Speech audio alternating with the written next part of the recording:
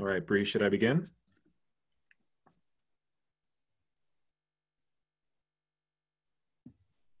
Give it 1 minute. People are still joining. Okay.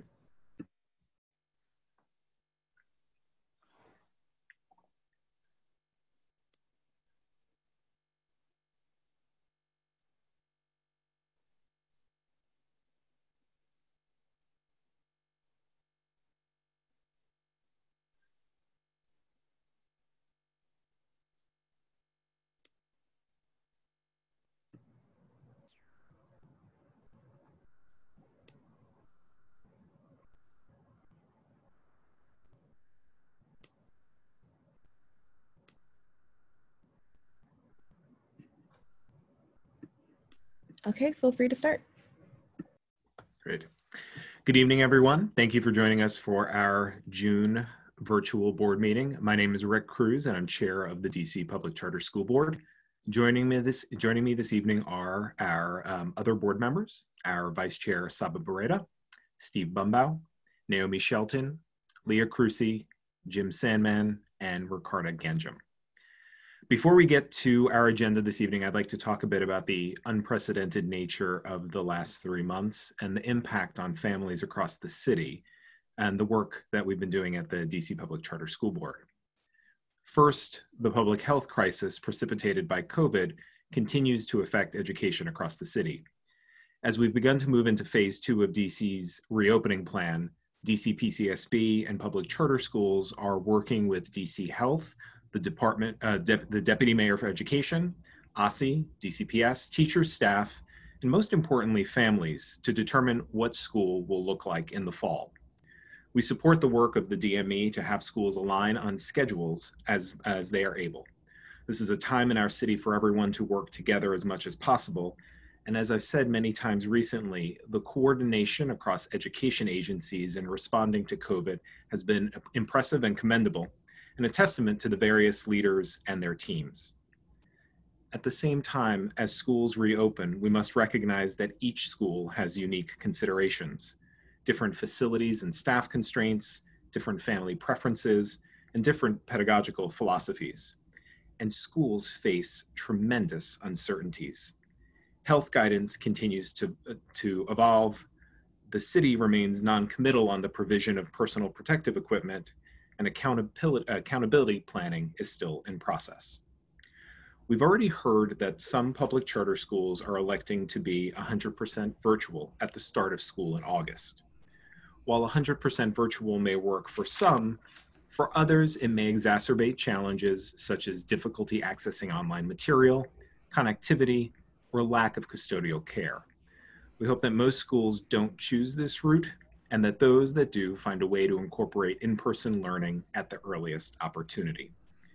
Our goal is to make sure that every child receives a quality education with as little risk to their health and their family's health as possible, and we look to schools to reduce and remove any barriers to learning.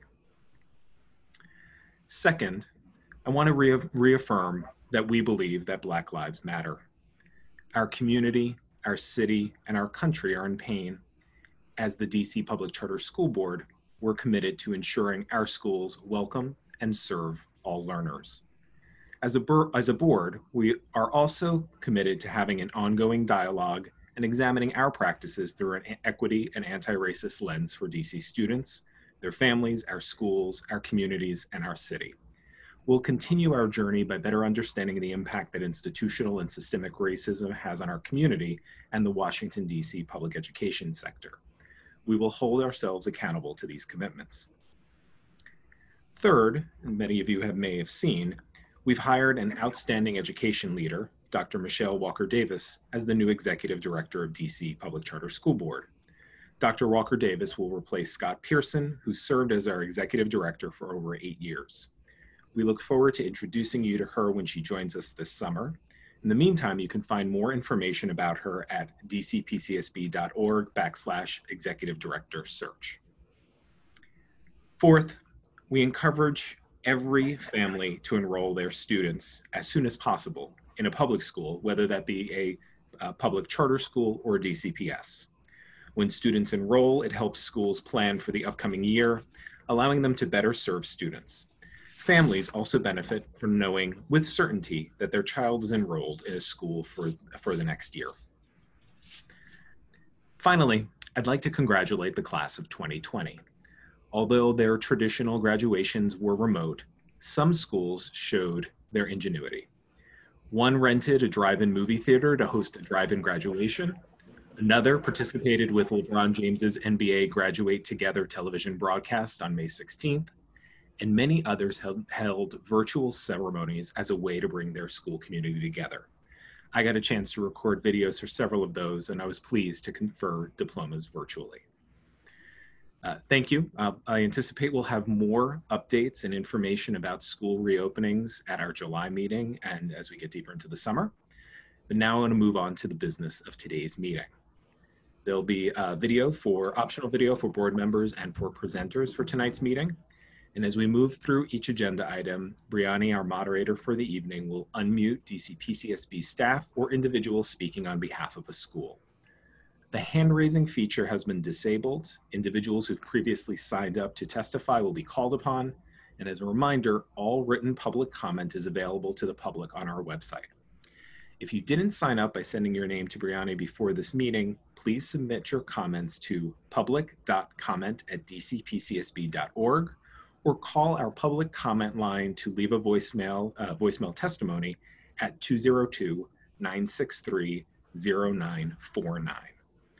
Now, I'm going to begin by inviting witnesses who signed up to speak to provide their testimony. We have 3 members of the public who signed up for comments. Please keep your comments to 2 minutes each. I'm going to invite Candace Davis as our first member of the public to testify this evening. Candace, you're on. Good evening. This is Candace Davis, and I'm a former vice principal from Ingenuity Prep. This is an update to our most recent efforts to protect the students and families at IP.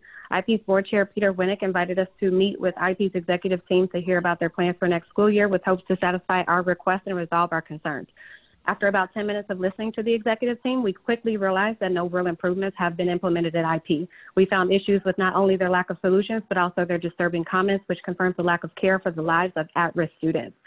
CEO Will Stetzer claimed that their inclusion model was a learning opportunity, as if he's not responsible for researching best practices, as if we did not report concerns with a plan for corrective action in September, as if our students are test dummies and do not deserve swift and immediate solutions to an obvious problem. When we expressed concern about underqualified staff serving an at-risk community with high needs, Will Stetzer stated that they are not required to have certified staff, ignoring the difference between certified and qualified. When we asked about the hiring process, Chief of Staff LaShondra Thornton, someone with no education background, provided a generic response with no specific details related to the needs of our students.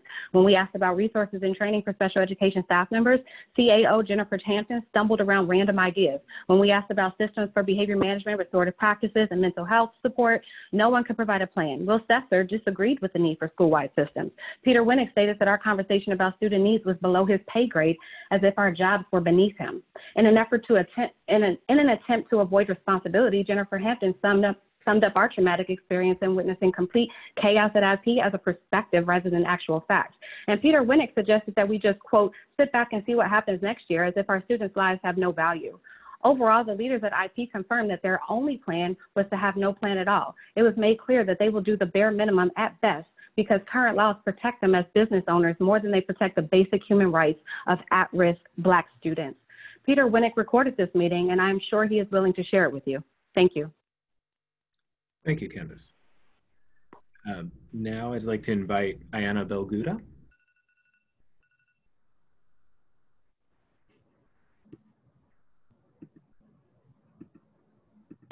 Ayana, you're on. Okay. Good evening. This is Ayana Belguda, and I'm a former vice principal from Ingenuity Prep. After advocating for over 9 months, we have given IP an extensive amount of time to correct violations. We compromised the well-being of students to follow your system of accountability. As a result, 35 staff members separated from the school by March. Students continue to experience trauma due to school's toxic and unstable environment, and they lost an entire year of instruction. At this point, we are no longer asking for proof of resolution because we know it does not exist. Instead, we are asking that you close Ingenuity Prep immediately for the following reasons.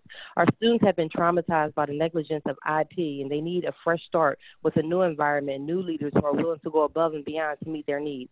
Since IP has been found guilty of several violations and they continue to violate the law, they should no longer be treated as innocent, as they should, and there should be real consequences for educational neglect. There is an overwhelmingly high rate of underqualified leaders, teachers, and staff at IP, which guarantees another failed school year. CEO Will Stetzer has created a culture of fear, which means he will continue to get away with malpractice next school year because teachers would rather resign than get fired for speaking up.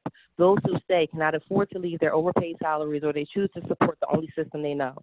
The historical high turnover rate at the school is detrimental to the school's culture and climate, which directly impacts students' academic, social, and emotional stability.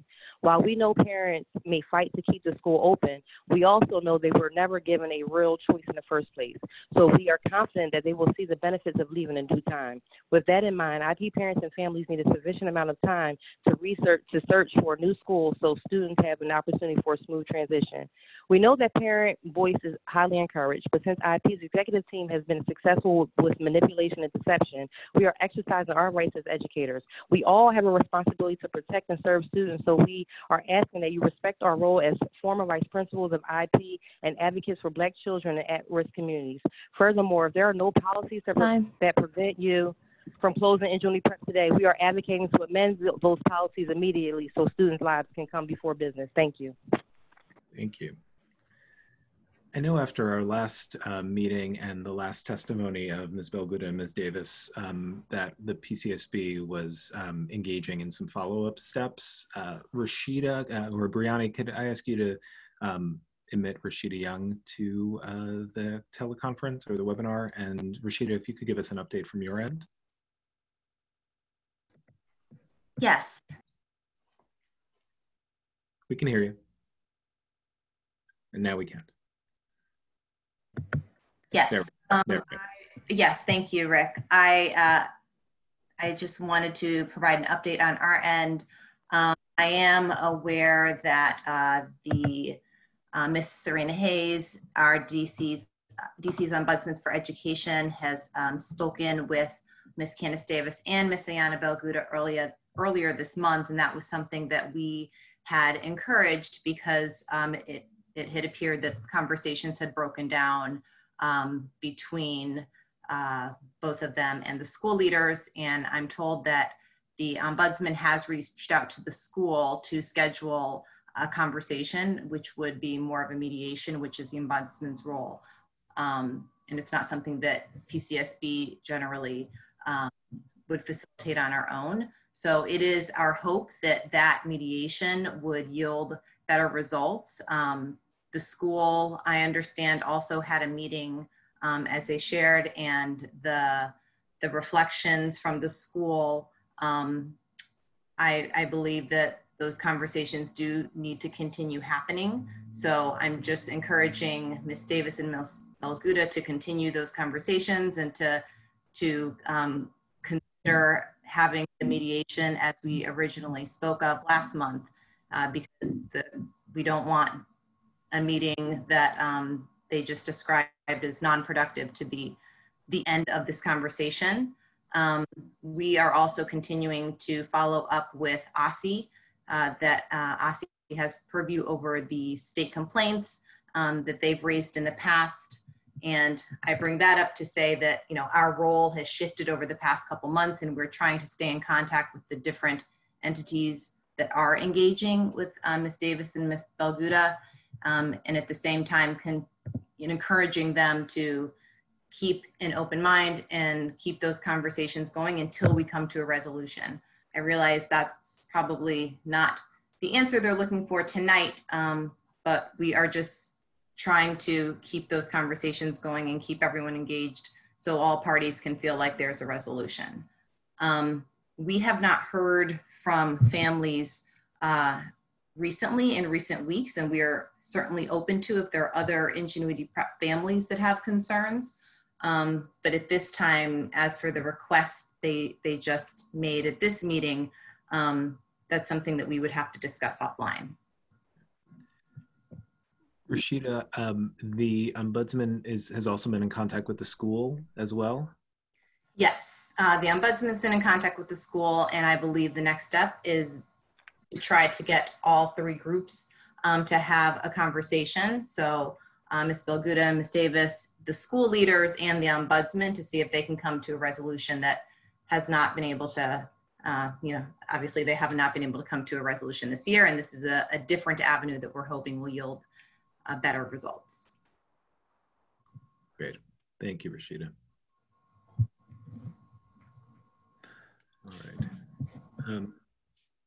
At this time, I think we have one more member of the public who is listed to testify this evening, Shanta Williams. Bree, is Ms. Williams on the line? She's not on. Okay. Well, I can come back at the top of the start of the public meeting in case she is on at that point. I did also want to flag one note here that there is additional public commentary, both related to and unrelated to Ingenuity Prep, is available in the public comment page of our website, so that anyone that would like to see any other public comment that was not shared verbally this evening can find it there. All right, so if our public comment is closed for this part of the meeting, I will move us to charter amendments up for public hearing. And I believe Melody Sampson will be introducing all of those charter amendments. Melody, you're on. Thank you. I am Melody Sampson, Senior Manager on the School Quality and Accountability Team. This is a public hearing to discuss Youth Build Public Charter Schools' proposal to increase its enrollment ceiling. The school is seeking to enroll an additional 53 students, raising its enrollment ceiling from 122 to 175 by school year 2021-22. The LEA asserts that just as past economic downturns have yielded increased enrollment in adult education programs, current economic conditions caused by COVID-19 have created need and demand for programs like Youth Build. Per DC PCSB's enrollment ceiling increase policy, the school missed one indicator because it was an outlier for exclusionary discipline. However, they meet other indicators reported in the policy. A representative from the school is available tonight to discuss their proposal. Great, thank you, Melody. Good evening, Public Charter School Board members, staff, students, families, and members of the public. My name is Claire Liebert, and I serve as Head of School of Youth Build DC PCS. I'm honored to be here this evening on behalf of our school. Thank you for giving us this opportunity to speak in support of our enrollment increase application and to tell you a little bit more about Youth Build DC. Youth Build is unique among adult public charter schools and high schools, both traditional and alternative, in Washington, DC. It is the only school designed to help opportunity youth build math, literacy, and employment skills and earn a GED, now a DC high school diploma, while at the same time providing direct service to the community by repairing and renovating housing for DC's low-income residents. We are applying for this enrollment increase for several reasons. First, the COVID-19 crisis has created an immediate need and demand for programs like ours. As we all know, COVID-19 has had profound effects on our city and our world, sickening more than 2 million people in the United States, throwing millions out of work across the country, and leaving tens of thousands of DC residents unemployed. According to DOES reports, more than 117,000 DC residents filed for unemployment between March 13th and June 22nd. We also know that the pandemic disproportionately hurts workers and those trying to enter the workforce who are already vulnerable. Young workers, people of color, immigrants, gig workers, those who are underemployed and long-term unemployed, as well as those who work in sectors characterized by unpredictable and low-wage work. 9.2 million workers aged 16 to 24, for example, are employed in service sector establishments, which have been hugely impacted by the pandemic. This crisis has hit youth and low-income workers especially hard. Most of these workers perform tasks that simply cannot be done from home, making them much more vulnerable to job loss. Although there are a number of measures in place to ease the pain of unemployment, including stimulus payments and additional unemployment insurance, These measures are short-term and often not available to our most vulnerable youth and young adults, such as those who are undocumented. They will run out at the end of July. As Cambridge University researchers noted in an April 2020 working paper analyzing UK survey data, our findings suggest that the immediate impact of the coronavirus downturn on workers has been large and unequal, with younger workers and those at the bottom of the income distribution hit hardest. If not addressed quickly, these impacts could inflict long-term damage. So preventing this shock from scarring the employment progression of the younger generation and the less economically advantaged is of high importance to prevent permanent damage to the economy and individual welfare. While this research is focused on the UK, we're seeing similar patterns here in the US. As an article in the April 29th edition of the New York Times notes, for example, that hopes for a V-shaped recovery where the economy quickly bounces back have faded.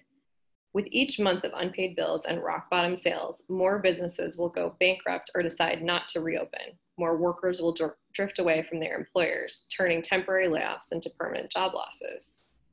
Finally, a Measure of America report issued just a few days ago on June 10th warns of a decade undone, noting that all of the progress made to increase youth outcomes and lower youth unemployment over the last decade could be undone. They explain the COVID-19 pandemic will cause youth disconnection rates to spike dramatically. We estimate that the number of disconnected youth will easily top 6 million and could swell to almost 1/4 of all young people.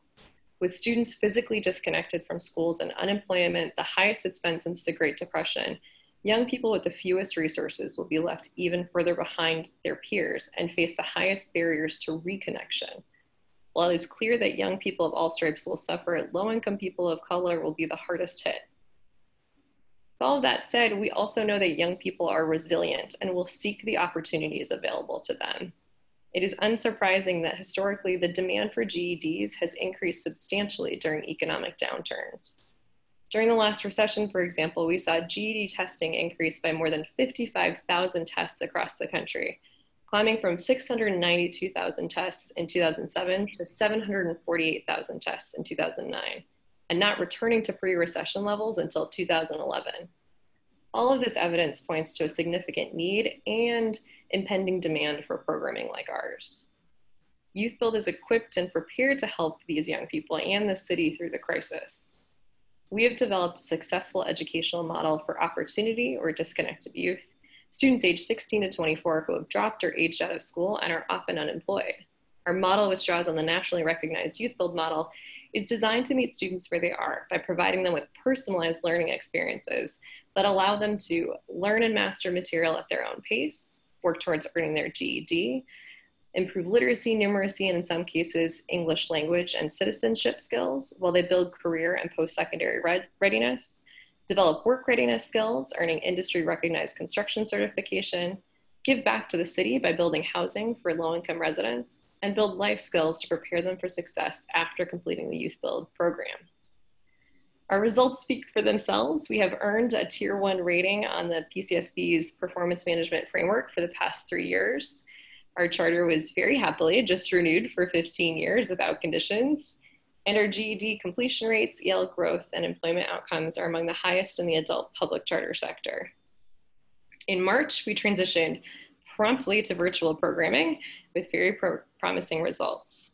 Students have been able to continue preparing for the GED, make progress in numeracy and literacy, continue learning English language and technology skills, as well as some construction training through online curriculum modules.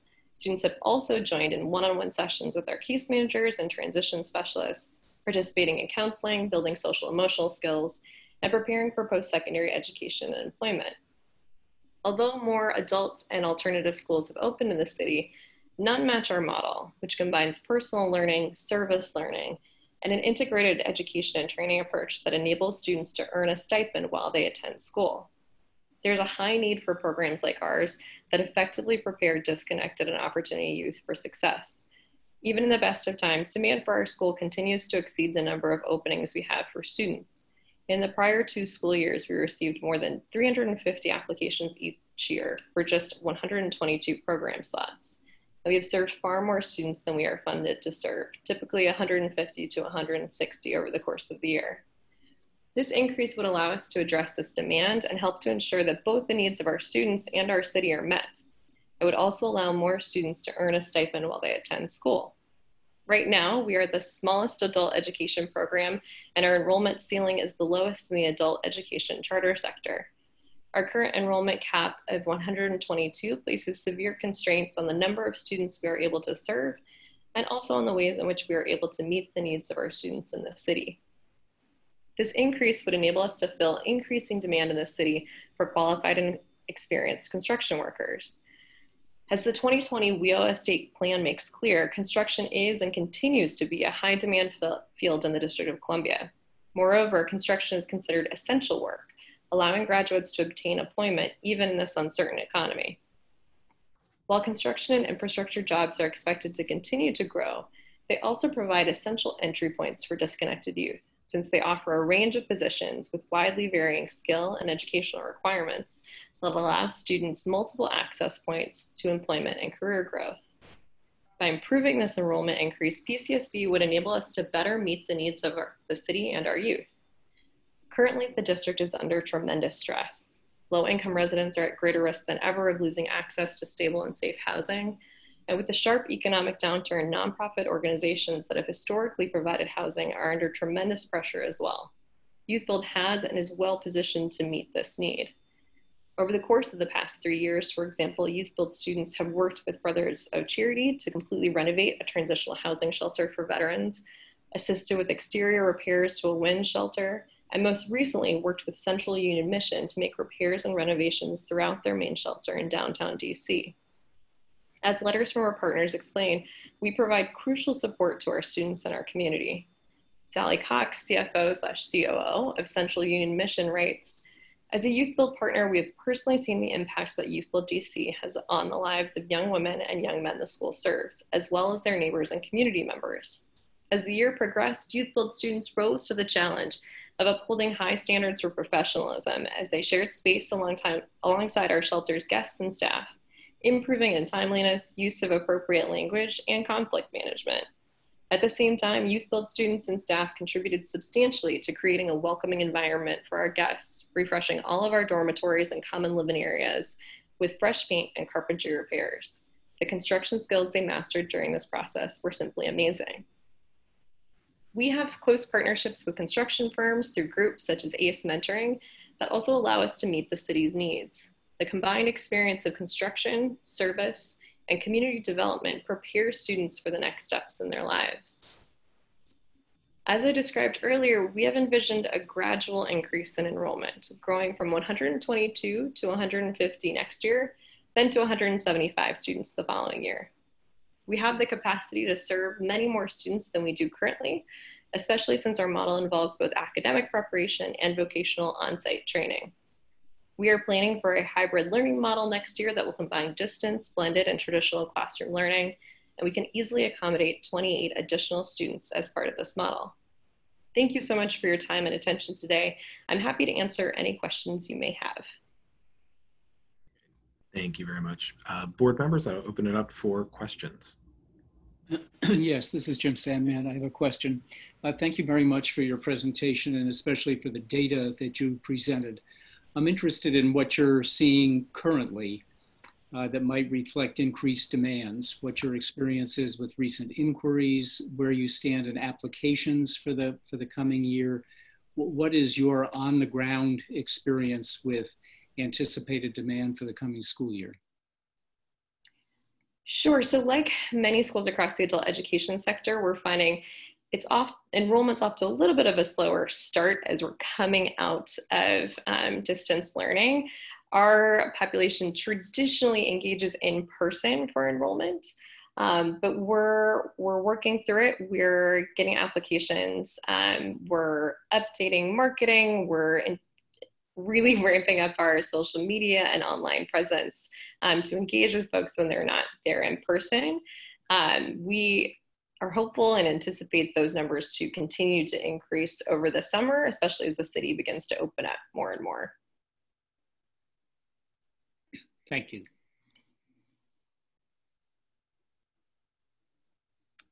Hi, thank you again for your presentation.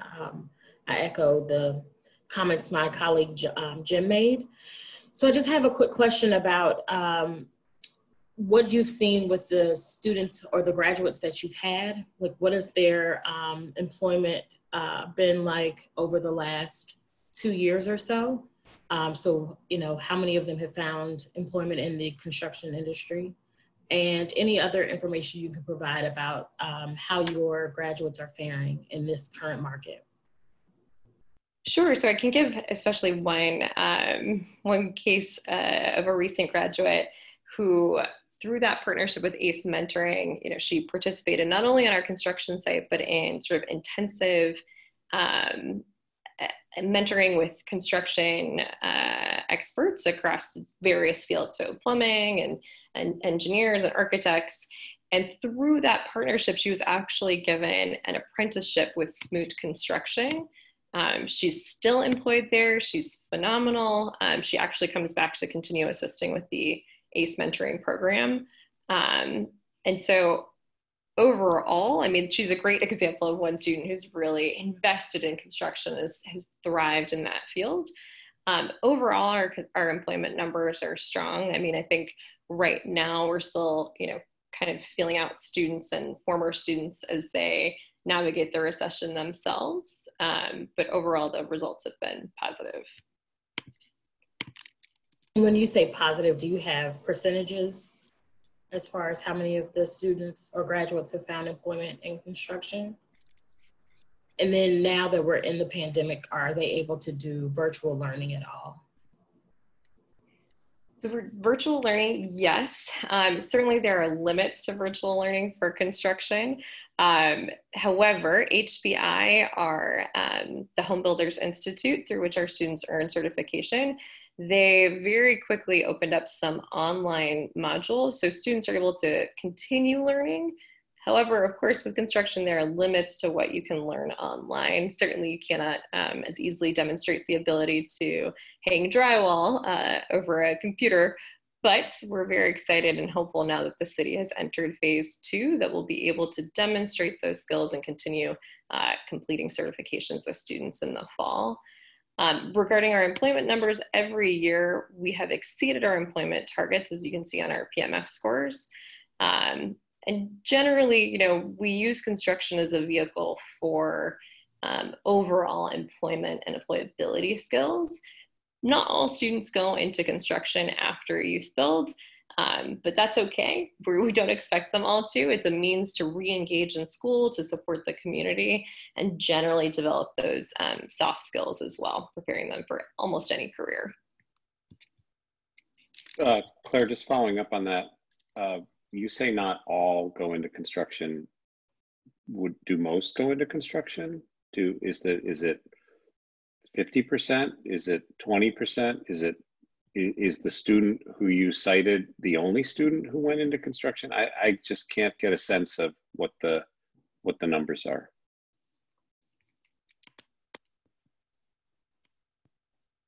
Sure. So certainly not the majority of students go into construction. They go more into other fields. They continue in hospitality. They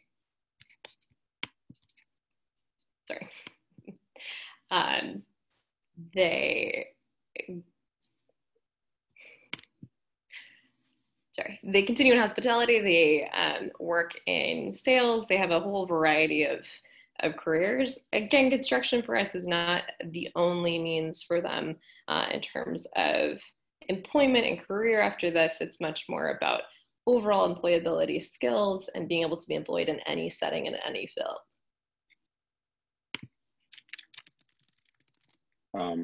I'll ask again, is the student you cited the only student? Is it 10%? Is it 20%? We've now determined it's not 50%, but I still am not really getting a good sense of what the numbers are.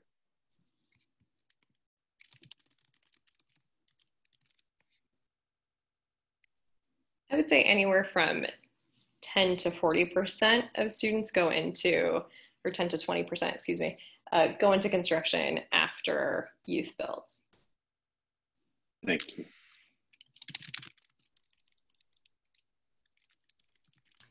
I wanted to ask a little bit about your disciplinary rates. We've noticed that you are an outlier for disciplinary rates, and that in 2018-19, you suspended 15.6% of your students.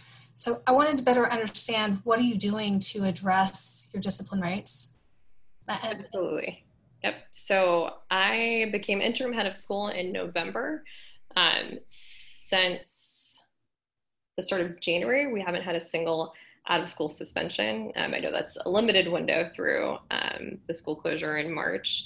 But that was a huge pivot in my coming on into that position to much more inclusive disciplinary practices. As I think I mentioned during our meeting in January about our renewal, we are very excited about beginning to implement more restorative practices at our school. After a many months long search, we have finally found an incredible candidate to lead that work at our school, and they'll be joining our team in July. And so that person is absolutely charged with leading our work to ensure students are present, that they are ready to learn, and that they're preparing to succeed after youth build through all of these sort of soft skills that we've talked about and leading through those. They're well positioned. They have a great background in restorative circles, in responsive classrooms, and all of those great strategies. I'll be working closely with them over this summer to revise our student handbook and all of these practices so that we can continue the progress we were making with the start of 2020. Thank you. And what do you attribute, from November through January timeframe, what were some of the strategies that you used and some of the challenges that you saw around discipline? Sure. So I'm a former educator myself. I started out my teaching career at Blue. I know very, very deeply the importance of building relationships with students. So I've invested a lot of time and energy in that. Part of the challenge too is the school needing to refine and reinforce its kind of regular structures and procedures, giving more routine and reliability to the day, which helps everyone feel calmer. They know students and staff know what to expect, what's coming next, which helps kind of on the front end prevent a lot of disciplinary issues. I think too, we implemented new protocols for making decisions around discipline. So really taking a beat to take a breath, to talk, to walk through different options, and making sure we were hearing from everyone involved in an incident before moving forward with any kind of consequence.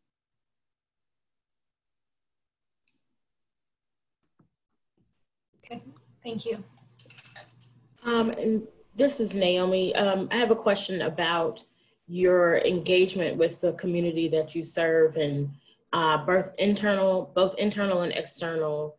As you were developing this proposal, did you receive input? Did you request input from that community, from those two different communities? And how did that input influence your plans?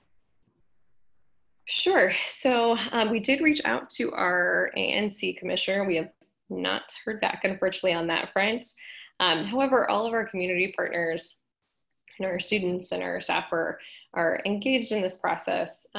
We're excited at the possibility of having more students. As Sally Cox at Central Union Mission mentioned, she would love to have more students engaged in the work. They were very excited about that partnership as well.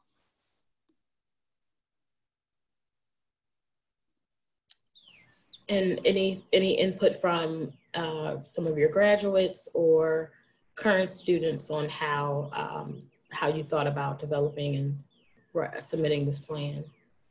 Sure. So, in part, when I took on the role as interim head of school, mid-year, I engaged in a series of small focus groups with different groups of students to get a feel for what they're looking for in the school, what they're excited about, what they'd like to see change. And we also conducted a survey of any students who were not in those focus groups as well. The sorts of programming that they're looking for, we're very excited about, but would be better able to provide if we're able to grow a little bit more and have that flexibility.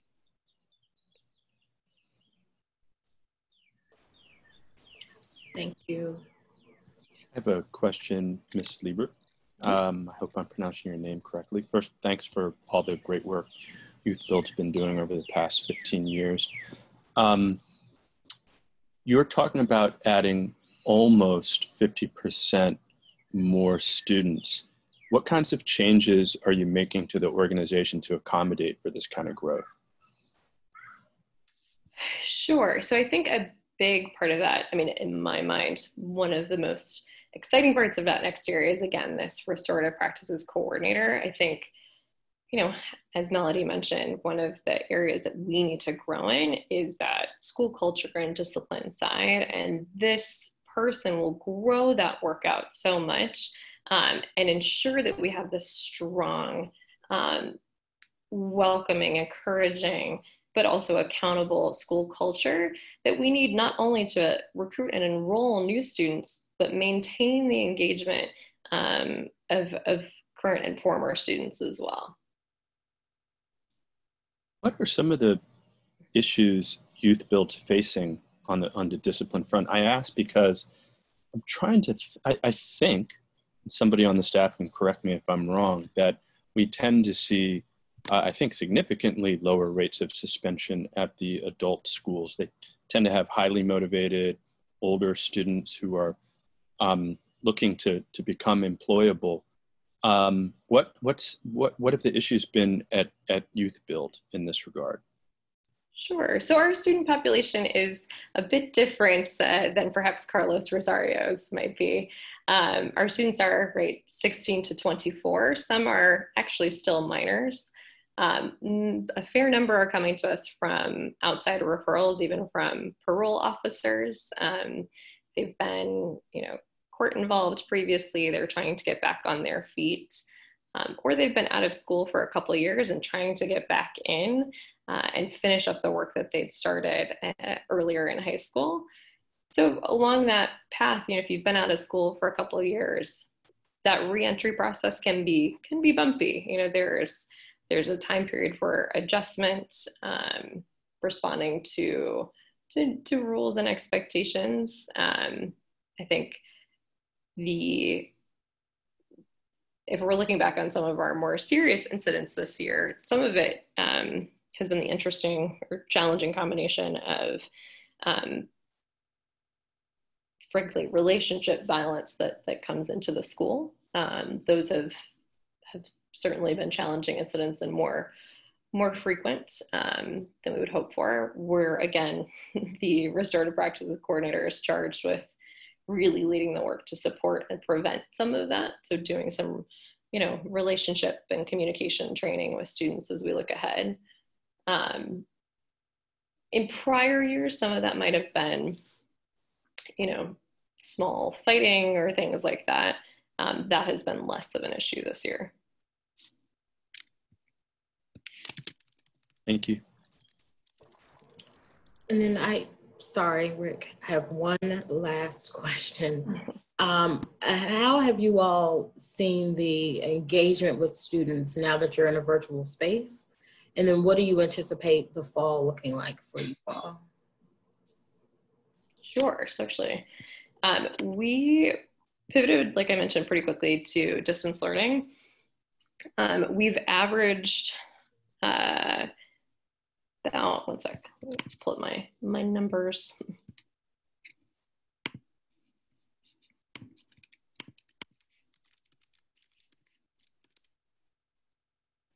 We've averaged a little bit shy of 40% of students engaging every week. That number, through a variety of strategies, continued to increase throughout the distance learning period.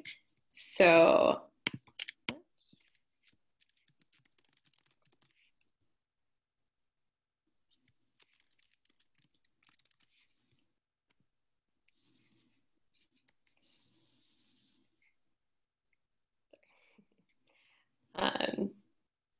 so students participated in an average about 170 hours of live instruction over the course of March 16th to June 12th.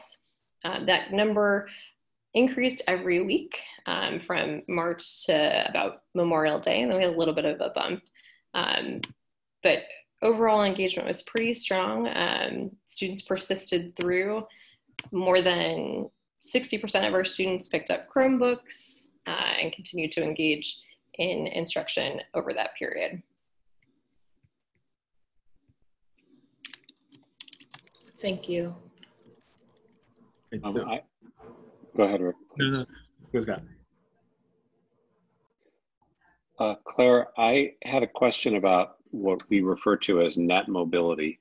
So what we see at all of our adult schools is very high levels of attrition, where, you know, adult students, be they opportunity youth or older students, enroll, but then, you know, their life takes over and they're not able to continue. And so we typically see, you know, withdrawal rates throughout the year of 20 to 60%. But we also see schools then re-enroll. So students leave, and then maybe when the next semester begins, the schools re-enroll and fill the school back up. So that when we look at what we call net mobility, we find that, you know, the schools lost a lot of students, but they brought a lot of new students in. And so net mobility might be actually positive. The school enrollment grew, or it might only, the net might only be down by 5 or 10%. But with Youth Build, the net mobility is closer to 30%. So for example, last year, the school started with 118 students, lost 50 students, but then only enrolled 15 back. Or the year before, the school started with 122 students, lost 73 students, but only enrolled 39 back. And so my question is, what explains the inability to re-enroll up to your full enrollment level? And should that be a flag for us that perhaps the school may have trouble filling its seats if we were to increase the school's enrollment ceiling? So I think rather than a concern, it's been a strategic choice in prior years. It's been focused on sort of, you know, maintaining the structure. You know, when you bring new students in, it can add some, not chaos, but it's more, you know, you have to have orientation happening at the same time as classes. And so in prior years, they've only done that a few times a year. Our program's also just a longer term program. It's not, you know, meant to be done in a couple of months. So we do keep students on longer. When we look ahead to next year, though, we've been in talks as a leadership team about finding ways to maintain the structure and keep classroom programming very smooth with minimal interruption, but also do those re-enrollments more frequently, potentially as much as every month or every other month. Thank you. So I have a question, and maybe this will be a closing question, but it'll bring us back to where my colleague Jim started us. So Claire, in lieu of enrollment data, which I understand is in short supply right now in terms of an indicator of demand, what are you and your board looking to justify the need to grow at this particular moment in time? Sure, I think that's a fair question. I think it's more, we'd like the opportunity to try and grow, right? As I've said, we're a tier 1 school. We've been a tier 1 school for the past 3 years. We're a good program. It's a great quality educational experience for students. And we do sincerely believe that, you know, once we get through some of this initial, the challenges of enrolling and recruiting during social distancing, that the demand for the school really is going to rise, and we don't want to have to turn students away in those circumstances. But why the demand for this particular model? I guess I'm stuck on that as I look to, you know, and opening, you're basically asking for a higher enrollment ceiling 2.5 months from now, 2 months from now. Yes. So part of that is that, you know, our students are provided with a stipend, right? There's an immediate economic benefit to students who participate in the program, as well as all of the supports that we provide around not just, you know, construction and certification, but also what we call transition. So job resume work, job applications, mock interviews, all of that work to prepare them as quickly as possible for part and full-time employment.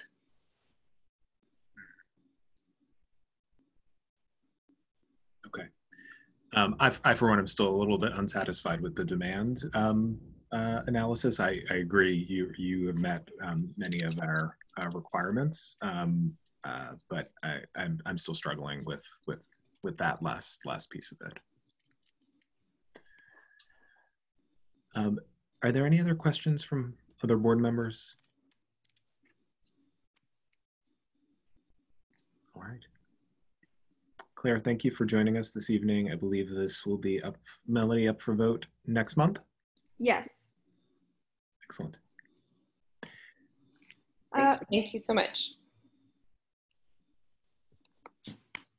Next, we will hear from Friendship Public Charter School. They are requesting to offer competency-based learning units beginning in school year 2021 to their 9th grade through 12th grade students who are enrolled in or complete courses at Friendship Collegiate Online Academy, which includes students who are enrolled at Friendship Collegiate and Friendship Tech Prep High School.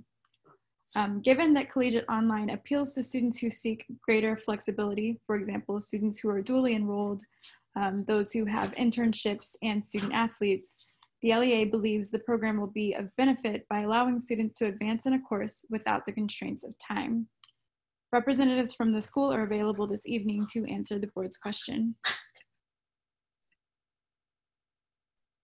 I think we've had several people join from Friendship. So if you'd like to introduce yourselves, I don't know if someone is going to be the lead spokesperson, and any opening remarks you have before you entertain questions. Sure. My name is Ken Cherry. I am the Chief of Staff with Friendship, and I'll let the other members of the team introduce themselves as well. I'm Monique Miller, Director of Performance Reporting and Evaluation. Good evening. I'm Dr. Peggy Jones, the Principal of Friendship Collegiate Academy campus. Good evening. Kunay Booth, Principal of Friendship Tech Prep Academy. Geneva Logan, Special Education Coordinator, Friendship Collegiate Academy. Good evening, Lauren Johnson, Upper School Academy Director, as well as working with Ms. Miller on our Edmentum Online for Collegiate. Good evening, Rachel Roberts, Senior Director of Student Support Services from District Office in the Special Education and ELL and 504 programs come under my umbrella. And good evening, this is Vialka Scott Marcus, and I'm the Chief Academic Officer at Friendship Public Charter School. Good evening, folks. My name is Andrew Scott Lobdell, and I am actually with Edmentum, the partner for Friendship Charter. Good evening, everyone. My name is Kelly Norwood. I'm the Director of Academy Professional Learning for the partner Edmentum, and happy to be here tonight.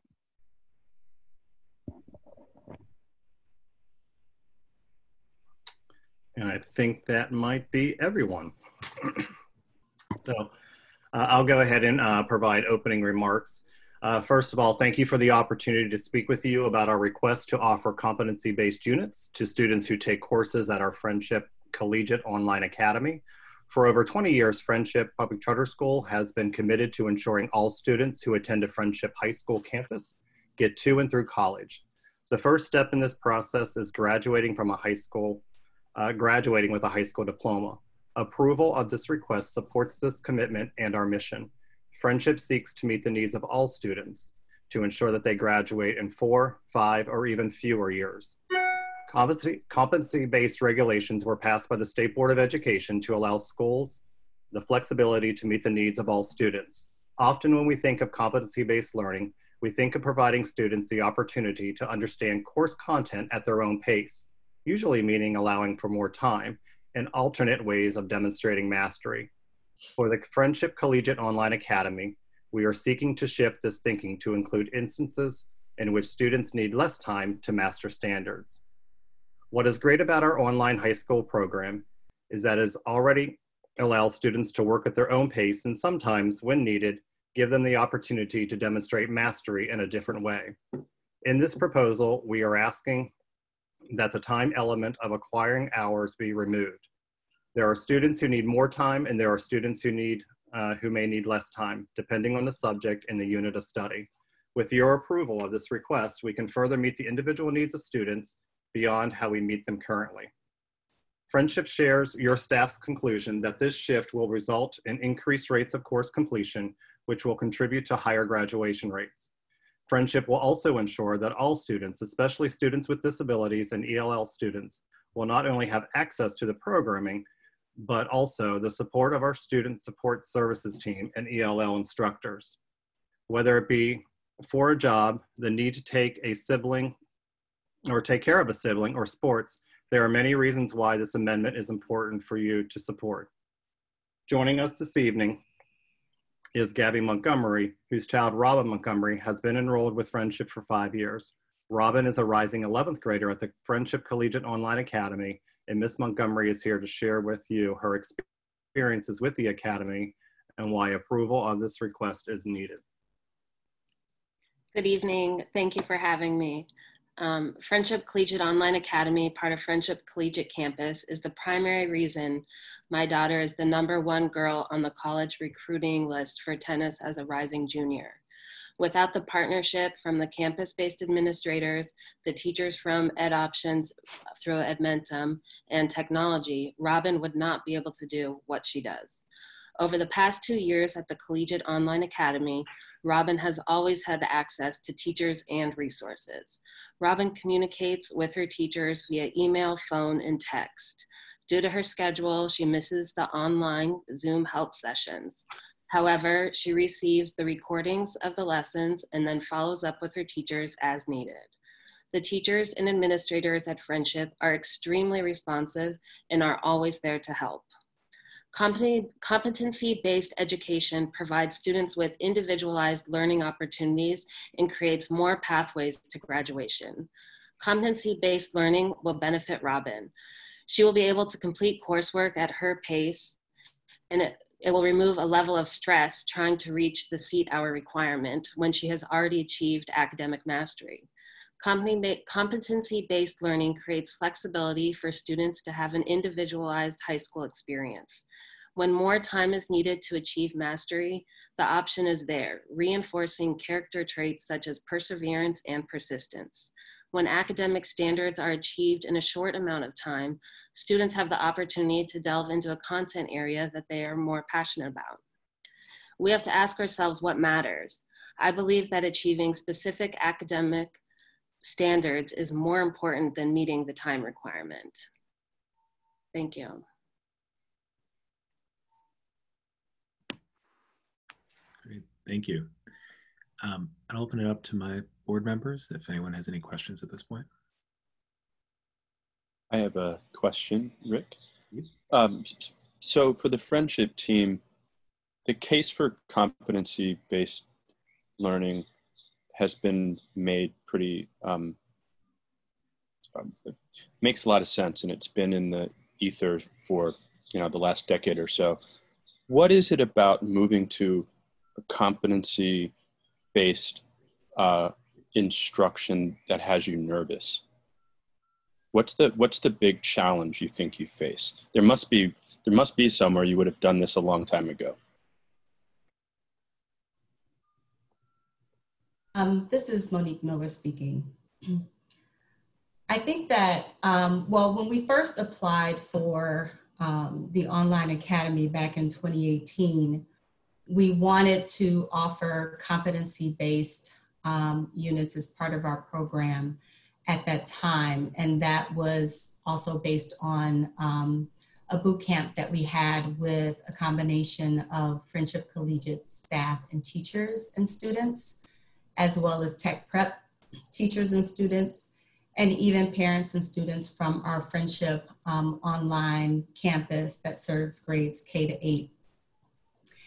And we were very interested, I think, at the time, just in speaking with staff at PCSB, I guess there was concern about how it would be done.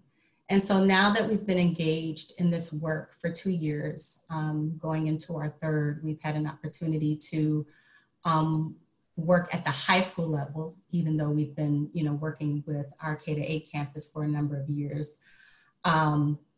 We've been able to see how the students work. And so I think we're excited about the opportunity to offer this option to students. We have heard from students where they are, a little bored and staying engaged is sometimes challenging because they may have experienced content at our K-8 online school, and they're coming into this environment. And so they're, really, really working hard to stay engaged when they have to sometimes repeat content that they've been exposed to or have not had the opportunity to demonstrate what they know in advance. And so we have been not offering courses with pretest for students taking courses for the first time out of concern that if they tested out of many of the units, then they would not have, they would not accumulate the requisite hours. And so instead of being afraid, I think we're really excited about what this could mean for our scholars, both who are full-time enrolled students at Friendship Collegiate Online Academy, as well as our students who may be interested in taking singleton courses, in addition to what they're studying in their brick and mortar schools. So, Ms. Miller, then the online academy has been something of a pilot for a broader expansion of the competency-based instruction? Not really a pilot. It's an academy that we think enhances our Friendship Collegiate Academy. And we believe that this was something that our families wanted, and we wanted to be able to offer it to them. And with and doing it in partnership with Collegiate, with the supports and the extracurriculars that they have there, it just allows us to offer our students much more robust programming. So all of our students who are a part of the Friendship Collegiate Online Academy have access to all of the extracurriculars, all of the opportunities in terms of college trips and things like that. So we see it as an opportunity to be in an environment that is supportive of all scholars. And just adding on a little bit to what Monique said, being able to offer this will allow other scholars who aren't enrolled full-time in the online academy to take singleton classes and participate in adding to their current coursework in their current schedule. So again, not necessarily a pilot, but like I said, an opportunity for even others outside of the online academy to earn additional credits while also attending their brick and mortar classes. Thank you. Hi, thanks everyone for your presentation tonight and the responses so far. I'm curious, how, if at all, would the model need to be adjusted if there's so much uncertainty right now? If it looks like in-person school is not going to happen in the fall and all learning will need to happen virtually? This is Ms. Miller again. I'll start. We've been doing this with our current full-time online students. And so at the beginning of the year, students would come in twice a week And we thought that that was important. Well, they actually started with a summer bridge program as ninth graders, getting to know each other. And so they came every day. And then in the fall, transitioned to twice a week. And then we transitioned that to once a week for those students who didn't need as much support transitioning to ninth grade, because whether it's an online program or brick and mortar, our middle school students transitioning to ninth grade is, you know, sometimes it's a difficult transition. So we wanted to make sure that they acquired the study habits that were needed as a high school student. And so us coming together was about building that rapport. And so when we transitioned to you know, full-time virtual where we weren't meeting, we actually meet more often in Zoom sessions. We communicate with our students more frequently than we did when we were meeting with them once a week and having those face-to-face meetings. And so now we have transitioned. We began our Summer Bridge program today, as a matter of fact. And so what will be important is meeting with our students frequently throughout this period of time to again build those relationships. And I think that the more we communicate with parents and the students and they have an opportunity to meet with each other, that that will go a long way towards, you know, kind of alleviating, you know, just the challenges of being in a completely virtual environment. I just think that the communication and reaching out to parents will be very, very, very, you know, critical. And hopefully, once we're able to return to school in some sort of capacity going, you know, as we're planning through, going through the stages, whether, you know, it's an alternating day or whatever, we're, you know, just meeting in small groups to have that time to connect in person will be critical. But I think, you know, we're doing it now, and I think we've all learned that we just have to make sure that we're doing more check-ins with students, that we're talking to parents, and that we, you know, and that parents and students feel that they have access to us. And our students don't meet in person with our online teachers, but I have to tell you that many of the teachers built great relationships with the students over the course of the year, because when we have live Zoom sessions or office hours, initially I would meet with the students and the online teacher so that the students would feel comfortable communicating, you know, with the online teachers. But the online teachers are very, very persistent. They ask parents and students their preferred method of communication, and they will communicate with families in that way. And so, you know, our students definitely have some favorite teachers, you know, because they engage often with them in face-to-face sessions and one-on-ones even. And just adding on to what Monique said, I don't know if there would be a lot to change. I mean, when we think about our online students, whether they are K-8 students or our high school, when, you know, buildings were closed due to the recommendation by DC Health, our online students didn't miss a beat. Their content is already online. Their platform is already online. So when we think about the unreachable students and when we had to complete reports for that, it was very easy to say for our K-8 as well as our high school academy that they were, you know, zero. Everyone was reachable during that time. So they really didn't miss a beat. I think the one new thing that we would have to prepare would be the preparation for the pretest and making sure that as students sign up to take new courses, that they would be allowed to take the pretest, therefore chunking the curriculum and basing the actual course around what the student needs to master, not all of the things that are common, or not all of the things that they have already mastered, but also need to learn as well.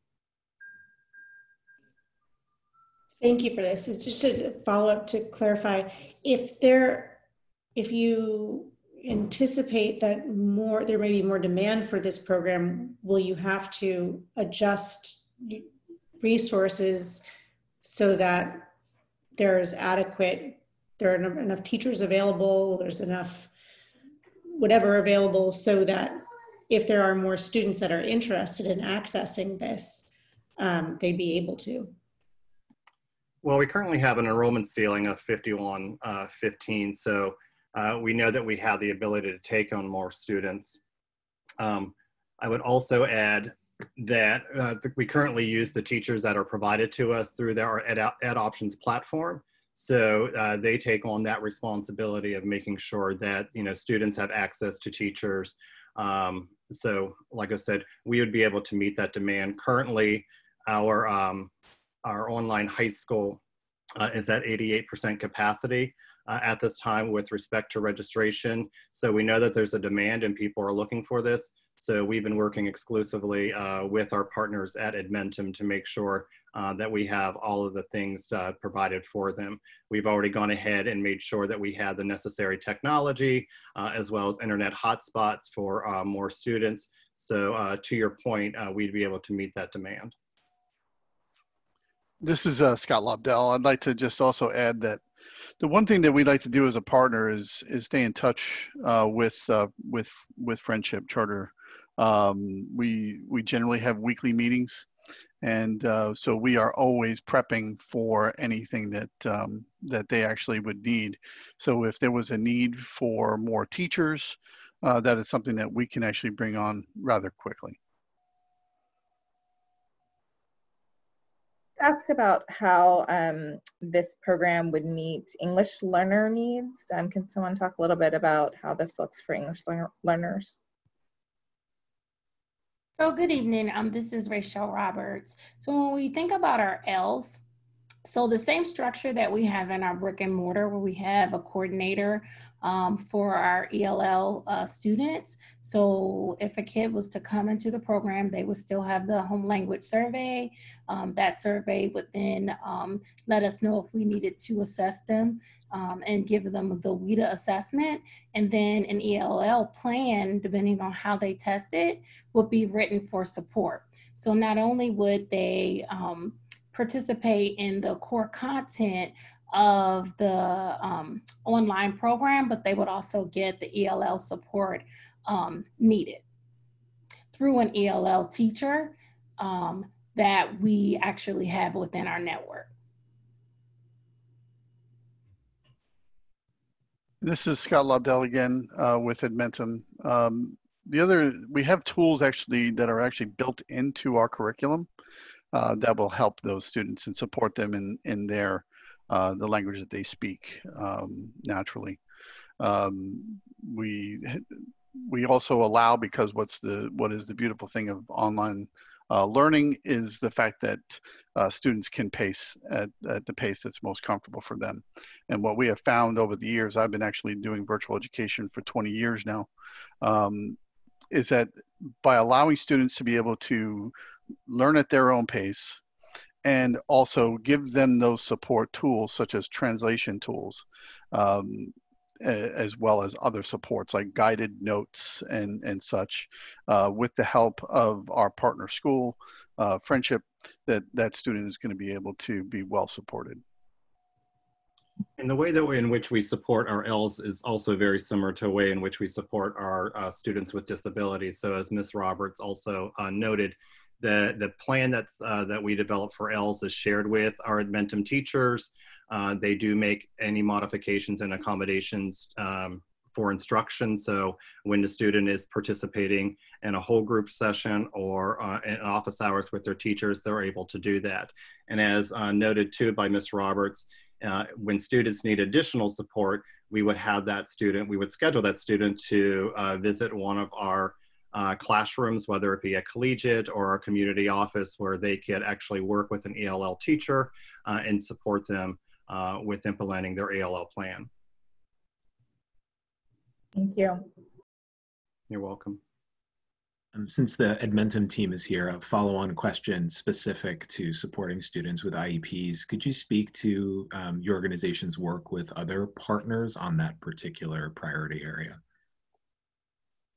Sure. In fact, it's what was amazing that we've learned over the years is the number of students that we have worked with who have IEPs and 504s, that many school districts around the country and now even the world are looking for answers for students who have those special needs, and that our team is well trained in working with those students through both experience and also the training that is provided for them through our company. We also have, again, some of the same tools that will help these students with, both the concept of, again, the pacing situation, but also support tools, the guided notes I mentioned earlier, the ability to increase size of text. There's just a multitude of things that we can do as far as the software is concerned, but then I would add the teacher part. Kelly, would you want to speak on that a little bit? Absolutely. So I like to always think of it as it's really no different of what we can do in a virtual environment versus what we can do in a physical brick and mortar, even if it's almost more specific and more personalized for the student. And so what's neat, as a former classroom teacher of 15 years myself, is that, we always had that challenge of trying to differentiate and meet kids where they were at when we had a large class size and we had to get to a certain spot by a certain amount of time in order for, testing or high stakes testing. And what's beautiful about the virtual environment and the flexibility is we have more freedom and time to meet with those kids and meet them where they're at and really get to know what their strengths and their weaknesses are, and not only how our content but how our instruction can really support them in that learning process. And so one thing we do here at Edmentum is we have a ton of I'm actually in charge of the professional learning department, and so our teachers go through all of what a regular teacher in a brick and mortar would go through in terms of professional development. We have special education teams here that sometimes work with some of our partner schools specifically. That is one of the services we do provide. But those teachers also consult with our teachers on reading IEPs, as well as we work really, really closely with the site school SPED team or director, making sure that we're meeting the accommodations and modifications, and even more so being a partner in that student's education. As the instructional team, we see things on a daily basis that may not be in the IEP or that have improved or need some visibility to. And so we work with the site to make sure that we're supporting that student. We have teachers that sit in on IEPs as a general education teacher and provide their feedback of how the student is doing with the families. We have a really great partnership with our schools as well as the guardians, and making sure that we are all having a really strong feedback loop to supporting the student. So it's really an environment where the students that are from special populations can thrive and not feel that anxiety and that pressure of I have to know it by now or else I'm going to be left behind, or I feel so insecure because maybe I don't feel like I'm at the same level of all of my classmates, and I don't want to take risks and ask questions, and I don't want to say when I don't know something. And the neat thing about virtual and personalized education is those students can be in an environment with just the teacher to create those questions in that really safe place so that learning can continue to get to go on. So, as well as our content has so many structures for special populations, whether, like Scott said, it be highlighters or translation or guided notes, or we have glossaries and vocabulary and dictionaries, all built within the actual learner management platform that is just an additional resource on top of our high quality instruction that we provide. Thank you. So I have a quick question. This is Naomi Shelton about how students themselves track their progress. And so what's the frequency advisors will meet with students? And then to what degree will students have the ability to monitor their own progress?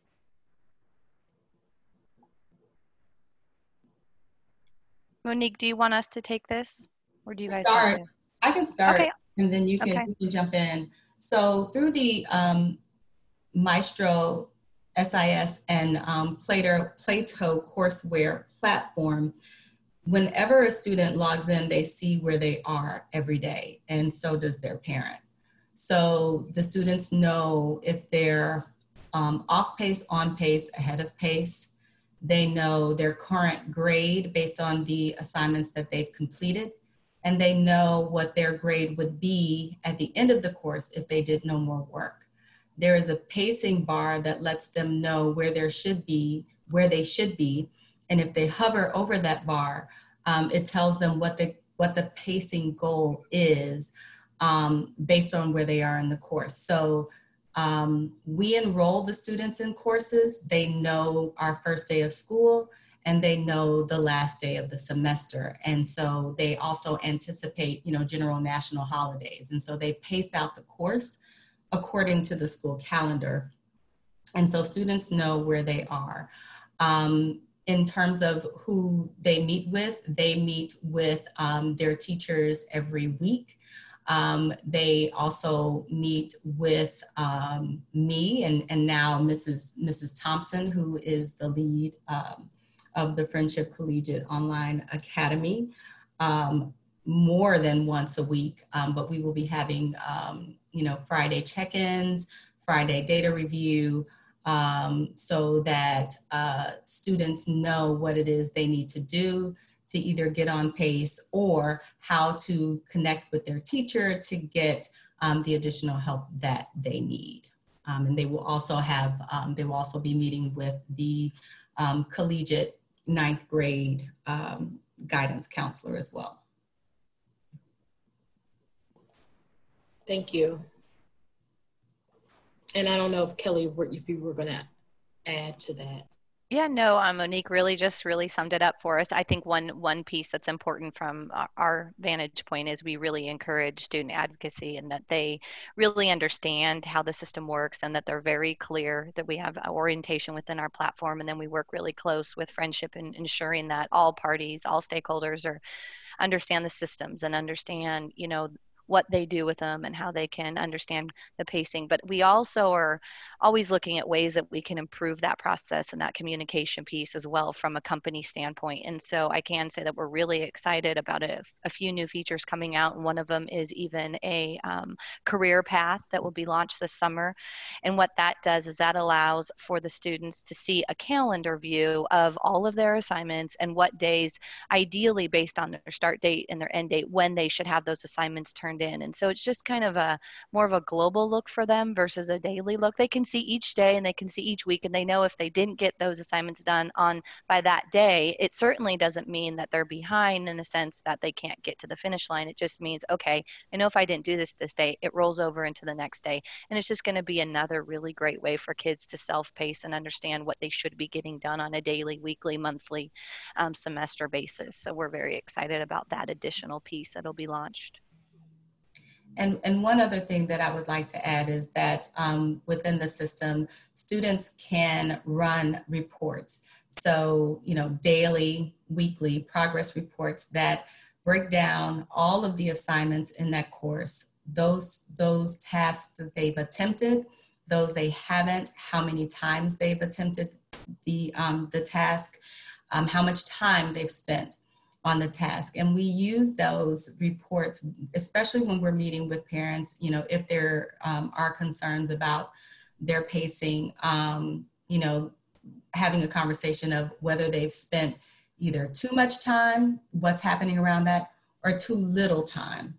And so those are great tools as part of the platform that both students and their parents, their learning coaches, have access to on a daily basis.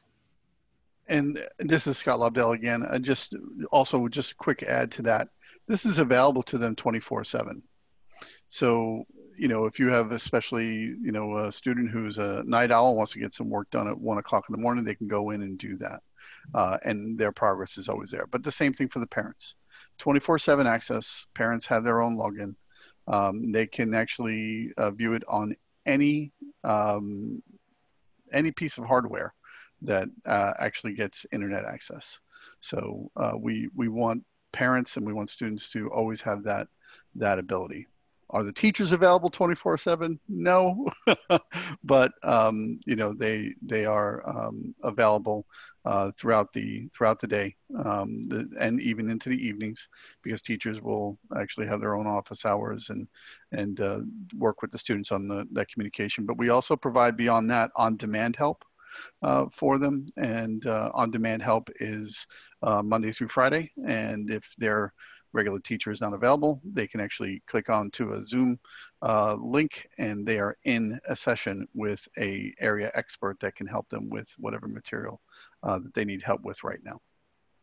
I might also add too that because they're a friendship student, they also participate in the administration of our NWA MAP assessments, as well as the SRI at the high school. So students are able to kind of monitor their progress or completion or towards their benchmark utilizing the map as well. And we were fairly intentional about that design when we thought about that, and we thought about what the high school would look like, and we worked with our families to kind of think about that design. We knew that there would be a day that we know that the students would need, or would want, I shouldn't say need, but want academic support. But we also knew that we needed to focus another day around kind of like an advisory for those students. So just like our high school students at collegiate and also tech prep participate in advisory, our online students also have advisory. So currently, prior to the pandemic, those were on Thursdays. So that was another opportunity for our instructors, Lauren, who's the high school administrator for the academy, to sit with kids and work with kids and review their data and review their information to make sure that they were academically moving forward.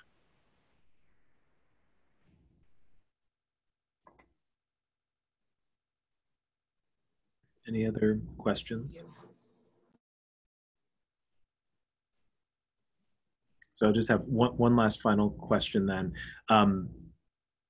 If we approve this, we'll be voting on this in July, and this, as I understand it, will take effect starting with the new school year. Do you anticipate, or how do you anticipate getting families and students knowledgeable about what this means for them in the next several months as they start back up in the new school year? So I'll start. If approved, we will be screaming from the rafters. No, we will send out a communication to our parents via email.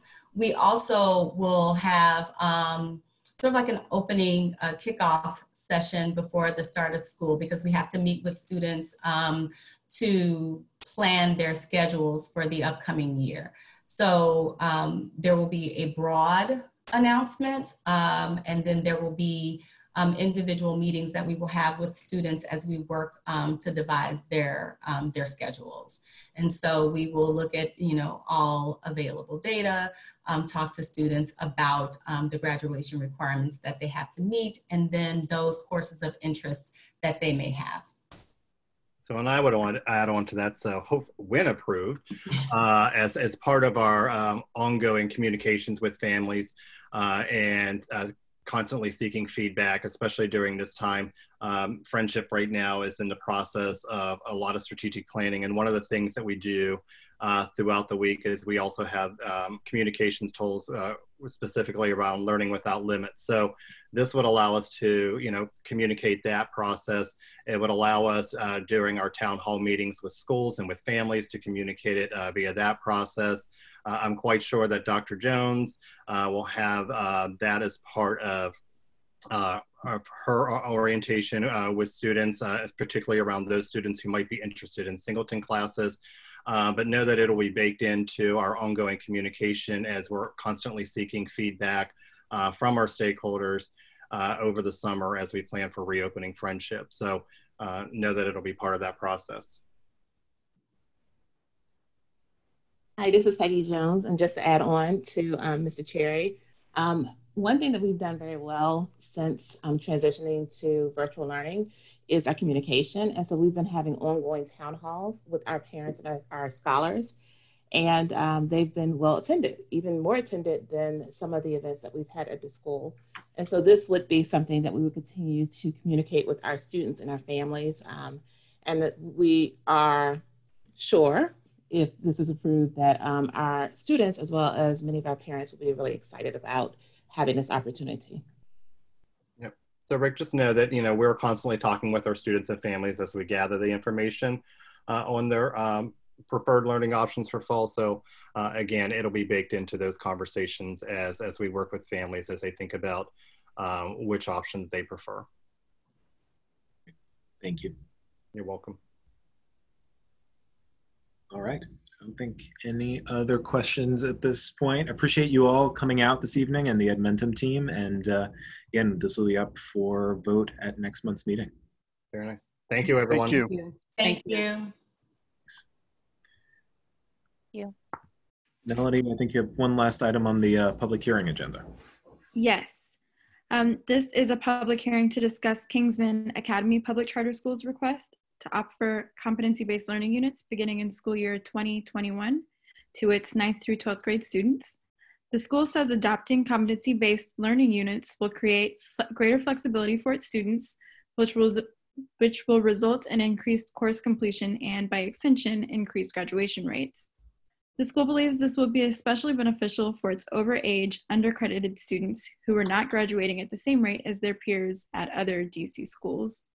According to the proposal, all of the high school's courses would be competency-based using Marzano Resources' Personalized Competency-Based Education, or PCBE, framework. The school has been using the PCBE framework since school year 16-17, but because it has been implementing a competency-based framework in a Carnegie unit environment, the school has not been fully able to implement the framework in a way that maximizes student learning and success. Representatives from the school are available this evening to answer the board's questions.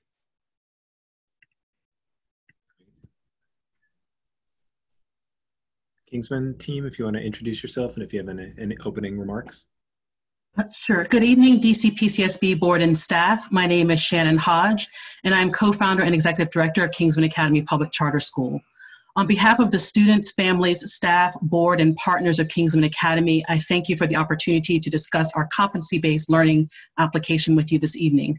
I am joined by several other members of the Kingsman Academy team and a couple of partners who will introduce themselves in a few minutes. At the end of this month, I'll be transitioning from my role as executive director of Kingsman Academy. So if you'll indulge me a bit, I'd like to share my perspective on how we arrived at this application. In the months and years that preceded Kingsman Academy's opening, the city dealt with serious questions about whether and how charter schools could serve students who are Kingsman Academy's target population. Students who are overaged and undercredited, students who have attendance and truancy issues, and students who have emotional and behavioral challenges. I believed then and I believe now that both sectors should be evaluated in part on how we educate these specific students. When the Kingsman Academy founding team applied for a charter in 2014, we did so with the understanding that the road ahead of us would be difficult, but we had no idea what we were facing. We quickly realized that the school we planned on paper would not work for the students who walked into the building. Our academic program, our physical space, our accountability goals, and our staffing structure all felt innovative when we applied, but soon proved to be poor fits for our students. So as an entire school community, we set about redesigning the school to be what our students needed. Co-founder and Deputy Director Kenesha Kelly led this work. Over multiple years, she redesigned the school from the ground up, bringing in evidence-based research strategies from inside and outside of education to rebuild Kingsman Academy around the students we serve. Redesigned learning spaces, restorative practices, project-based learning, customized technology platforms, personalized competency-based education. These are all ideas that she made come to life at Kingsman Academy to better serve our students. One additional piece of our puzzle will come together once we are able to move to competency-based learning credits. As explained in the application before you, the traditional Carnegie Unit time-based credit earning system assumes students learn at the same pace and can serve to punish those who learn differently. As a result, it serves as a barrier to credit earning and high school completion for students most at risk of dropping out, the very students we serve. 6 years ago, we could not have proposed the Kingsman Academy that we now know we need to be. The alternative accountability framework didn't exist. the alternative school STAR framework didn't exist. Competency-based learning had not yet reached the District of Columbia. What Kingsman Academy is becoming is, to me, evidence of the innovation and opportunity that charter schools can provide to improve the learning of all students, especially those who have struggled the most to find success in school. We as a city have a long way to go, but there are examples throughout the city of how non-traditional schools can and do serve all students well. I'm sure that you have questions about the application, and Deputy Director Kenesha Kelly is here to answer them, along with several of the partners she has worked with to redesign Kingsman Academy over the past few years. Before I turn this over to Ms. Kelly for her opening remarks, I would like to conclude by thanking you for your consideration of this application and your willingness over the past few years to put in the work to understand what we as a non-traditional school are trying to do and what you as an authorizer can do to help us better serve our students. Thank you. Thank you. My name is Kenesha Kelly, co-founder and deputy director of Kingsman Academy Public Charter School. Our proposed competency-based academic program is an evidence-based alternative to a traditional Carnegie unit credit earning system. In a Carnegie-based credit earning system, the goal is for all students to progress through course content on pace with their age and grade level cohorts. Because the system is time-based, students are expected to move through course content at a standardized pace, even if the student knows the material and is ready to move ahead, or if the student does not fully understand concepts and skills and needs additional time to learn the material. Within our proposed competency-based credit earning system, time is not the driving factor in whether students earn credits. Instead, the focus is on whether a student has demonstrated proficiency on critical course concepts at each phase of post-secondary readiness and is ready to move on to the next level. Students have multiple opportunities and ways to demonstrate proficiency. Students have voice and choice in teaching and the learning process.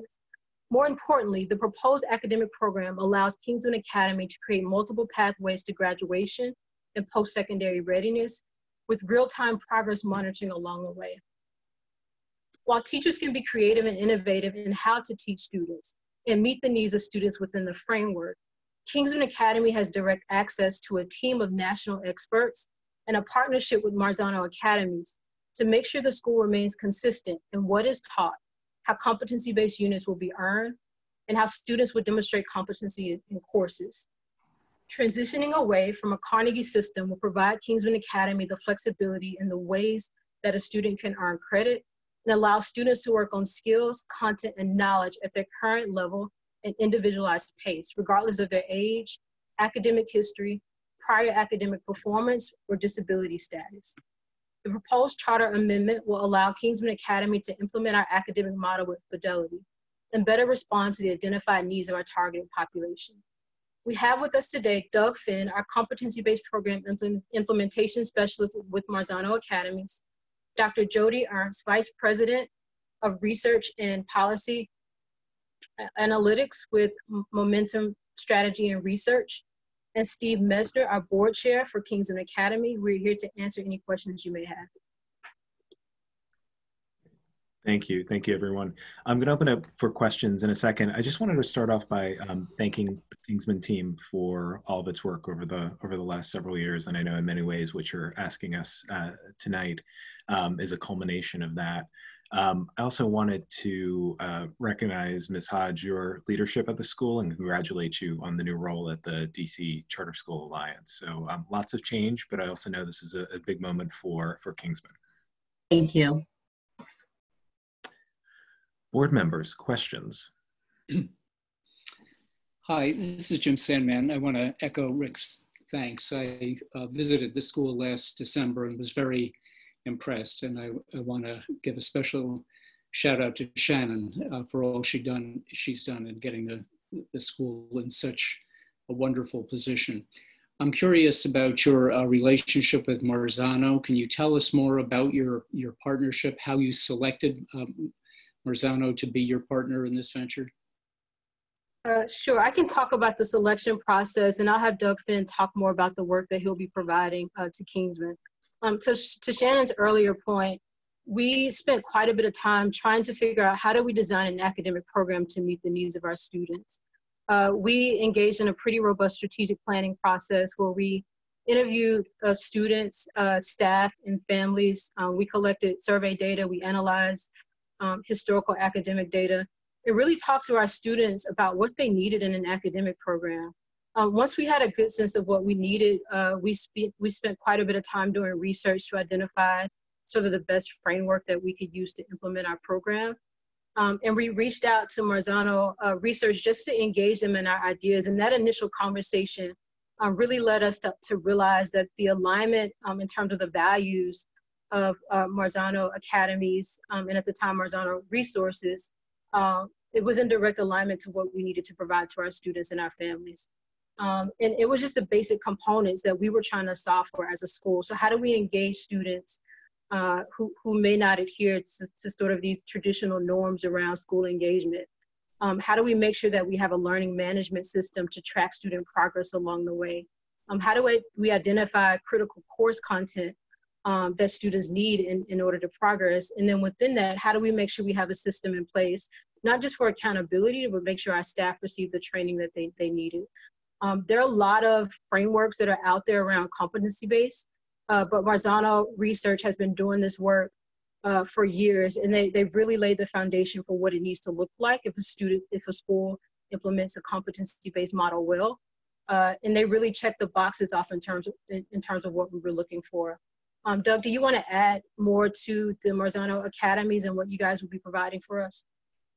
The nature of the relationship, started as a kind of a very entry-level support to go into, and the amount that Kingsman Academy has taken the ideas and, as you said, kind of that core understanding of what education is, has really developed them into a wonderful merger between what our ultimate goal is for education and what Kingsman Academy's goal is for their students. Dr. Marzano has, I guess he likes to joke in the later part of his career he is in now, he's bringing it all together, culminating all of the research he's done over the 40 plus years to bring it into a cohesive system instead of just fragments of research that's out there. And so just talking with Kenesha over the past couple of weeks, moving towards this year coming forward, we're almost lockstep in our thinking of what needs to be done for our students. So we're very confident and comfortable with the relationship we have with them. And it feels just almost like a friendship that we're working with. So we're very encouraged to work with Kingsman throughout this upcoming years. Thank you. Thank you for all of this. And I also want to echo the gratitude expressed by my colleagues, Rick and Jim, already for you, Shannon. I wanted to ask, what have you learned from the PCBE implementation over the last few years that has informed how you plan to implement the use of this going forward? Should we approve it? We've learned a lot. I think the first thing was to start slow. Slow and steady wins the race, but have very clear objectives in terms of benchmarks along the way. I think there are multiple ways that a school can jump into a competency-based program. We definitely took the more strategic approach by making sure that we were collaborating and communicating with our students and families. The first thing we did after the research that we did internally and then reaching out to Marzano Resources was to adopt a standards reference report card. That was really the first sort of communication that we had with our families that we're headed in the right direction. What that did was it took away sort of this pressure of a student trying to get an A, although they didn't know the content at the pace that they were expected to know it at. So for example, we were able to communicate to students and say, your proficiency scale, or we're gonna measure your content based on a 0 to 4 scale, not an A, B, C, D, or F scale. It made our students motivated and inspired not to give up when they encounter course content that they didn't know. And once we heard students talk about the scale in the sense that, I have a 2, what does it take for me to get a 3? What do I need to know? What do I need to learn? I didn't do a good job the first time, but I'm practicing and I want to get better. we knew we were on the right track. The fact that we could put that scale on a report card meant that we had a tool to communicate to our families about the direction that we were headed in with the school. The fact that we were able to kind of gradually introduce this to our school community meant that we were able to learn a new learning management system so that we could personalize course content for students. We had to teach our teachers how to use the system, but we also had to teach our students. And we took our time in order to get to that space. The other component that was extremely important is that Doug came in when we started the relationship and the partnership to provide our teachers with professional development. So we're 3 years in at this point, and they're not hearing anything for the first time. They're ready to just implement fully with fidelity, but professional development was definitely a barrier in the beginning. We were not expecting them to learn everything in 1 year, but over time, they've been able to learn the framework, learn the model, practice the model, and then help their peers and support their peers when new staff came on board. Thank you, that's helpful, it makes sense. I wanted to ask just a little bit about how Kingsman has been experiencing and responding to the COVID-19 pandemic. And just looking ahead, if you go forward with a competency-based learning program, what type of adjustments might you expect if the school should need to be remote or partially remote in the fall?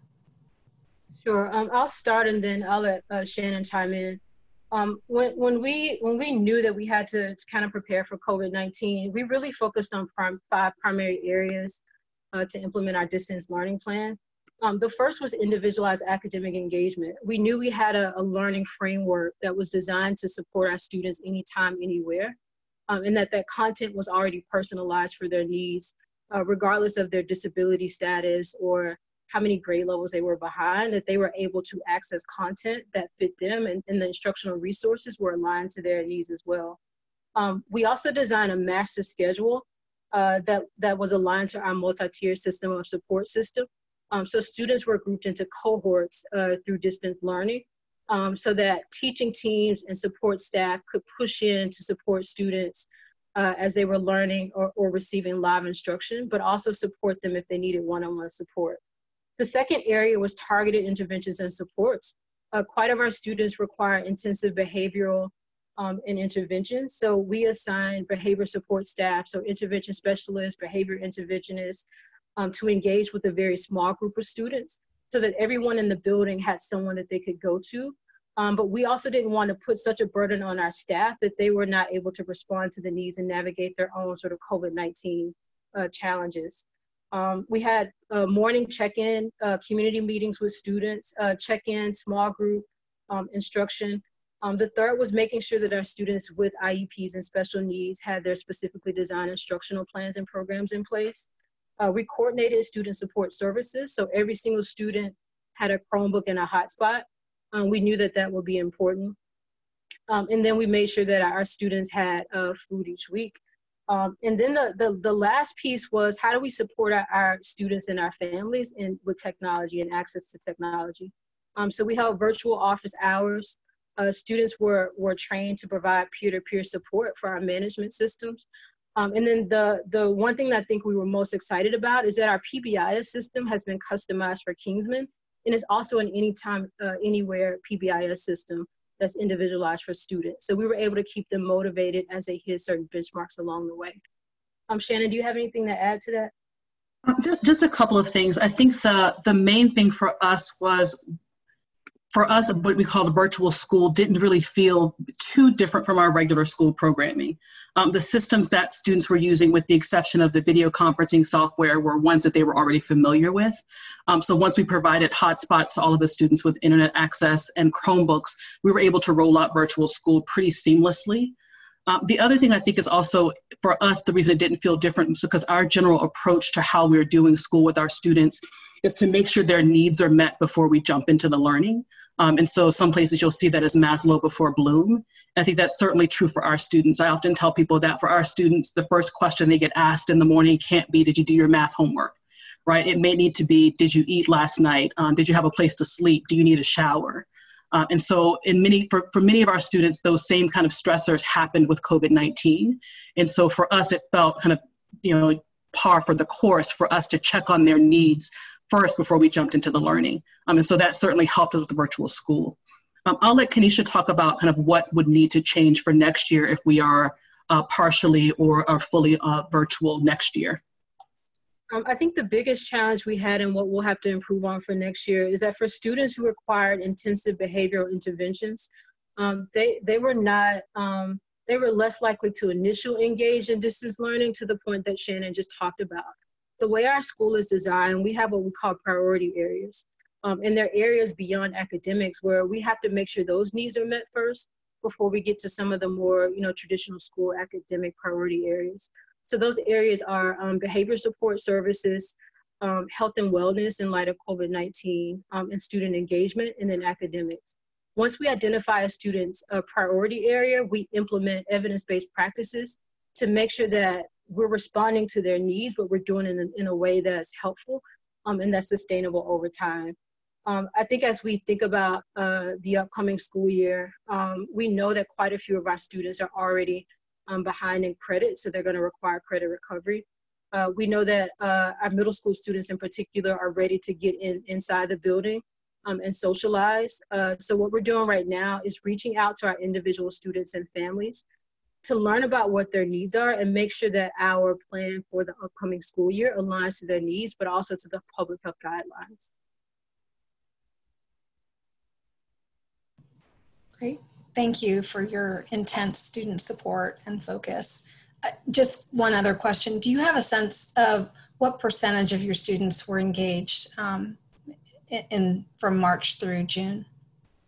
Yeah, if we look across each priority area, I think we have about 10 students in our daytime program who were disengaged.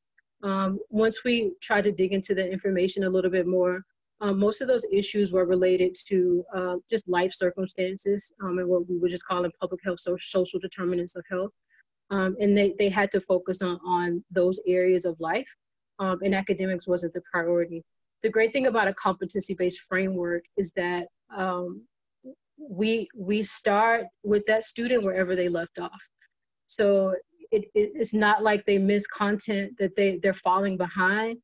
If they're disengaged, we are right here waiting for them and ready to move them along in their content once we get them back engaged in school. We have an amazing support team at Kingsman Academy. We have a community-based social worker.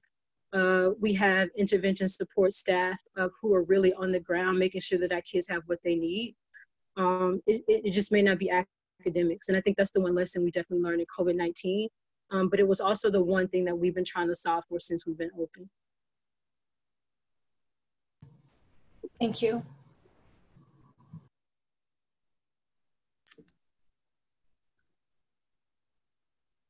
Any other questions, board members?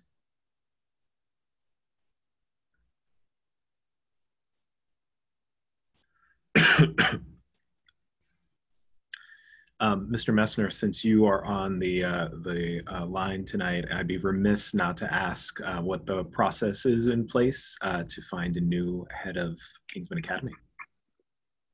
We, the board at the last board meeting, chose to select Ms. Kelly as our next ED. She's well qualified, experienced. She's perfect for the role. Excellent. Well, I was not expecting such a quick answer. Congratulations, Kanisha. Thank you. You got lots of hands waving in Thank you. All right. Any other questions at this time? Otherwise, we will be coming back to vote on this in July. All right. Thank you, Kingsman team. Thank you, Marzano team. Thank you. Thank you. Bye. Thanks. All right. Public hearing is over. We're actually going to start the meeting now. So as usual, I need a motion to approve the agenda, and then I'm going to do a roll vote. I move to approve the June 22nd, 2020 board meeting agenda. All right. Second. Excellent. We had a motion and a second. All right. Going to get a roll call vote. Ricardo Ganjum. Aye. James Sandman. Aye. Naomi Shelton. Aye. Sab Bureta. Aye. Steve Bumbaugh. Aye. Leah Crucy. Aye. And Rick Cruz is an aye. A motion passes to approve the agenda. And our discussion item this evening, and Scott, I believe you're presenting it, is our financial analysis report for fiscal year 2019. Yes, thank you, Rick. I am very pleased to present our financial analysis review, or FAR, for fiscal year 2019. I'll just make a brief introduction, and then if people have any questions, I'd be happy to answer them.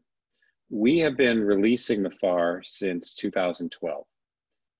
And at a time when there are widespread calls for maximum transparency, the FAR provides an extraordinary collection of financial information about each of DC's public charter schools. I am not aware of any jurisdiction in the country that provides more financial information about its schools than we do here in Washington. The purpose of the FAR is to summarize and expand on the annual financial audit that each charter school undergoes every year. So a charter school, like any company and like any nonprofit organization, goes through an audit by a certified financial accountant. And the audits for the school year that ended in June of 2019 were completed by all the schools by November of 2019 and then submitted to PCSB. And as soon as we receive the audits, we release them to the public. So those are available on our webpage. And then we started work on the FAR report, which we're releasing tonight. So I'd like to take a few minutes to describe what information the FAR contains.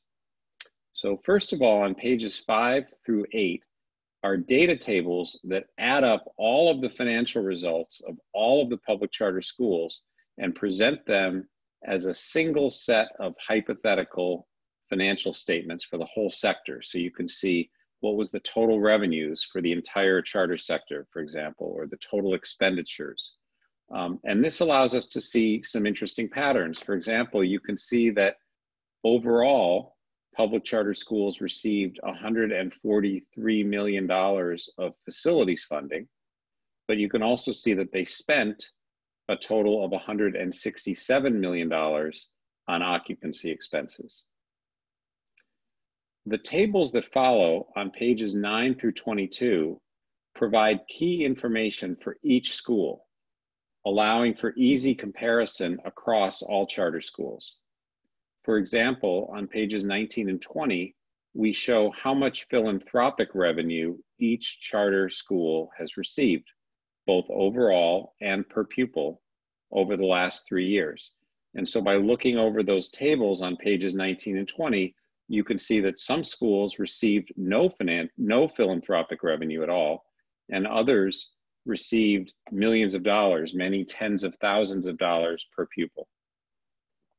Beginning on page 29 are the individual reports on each charter LEA, and each report is 2 pages long. The first page shows how the school does along key metrics of financial health.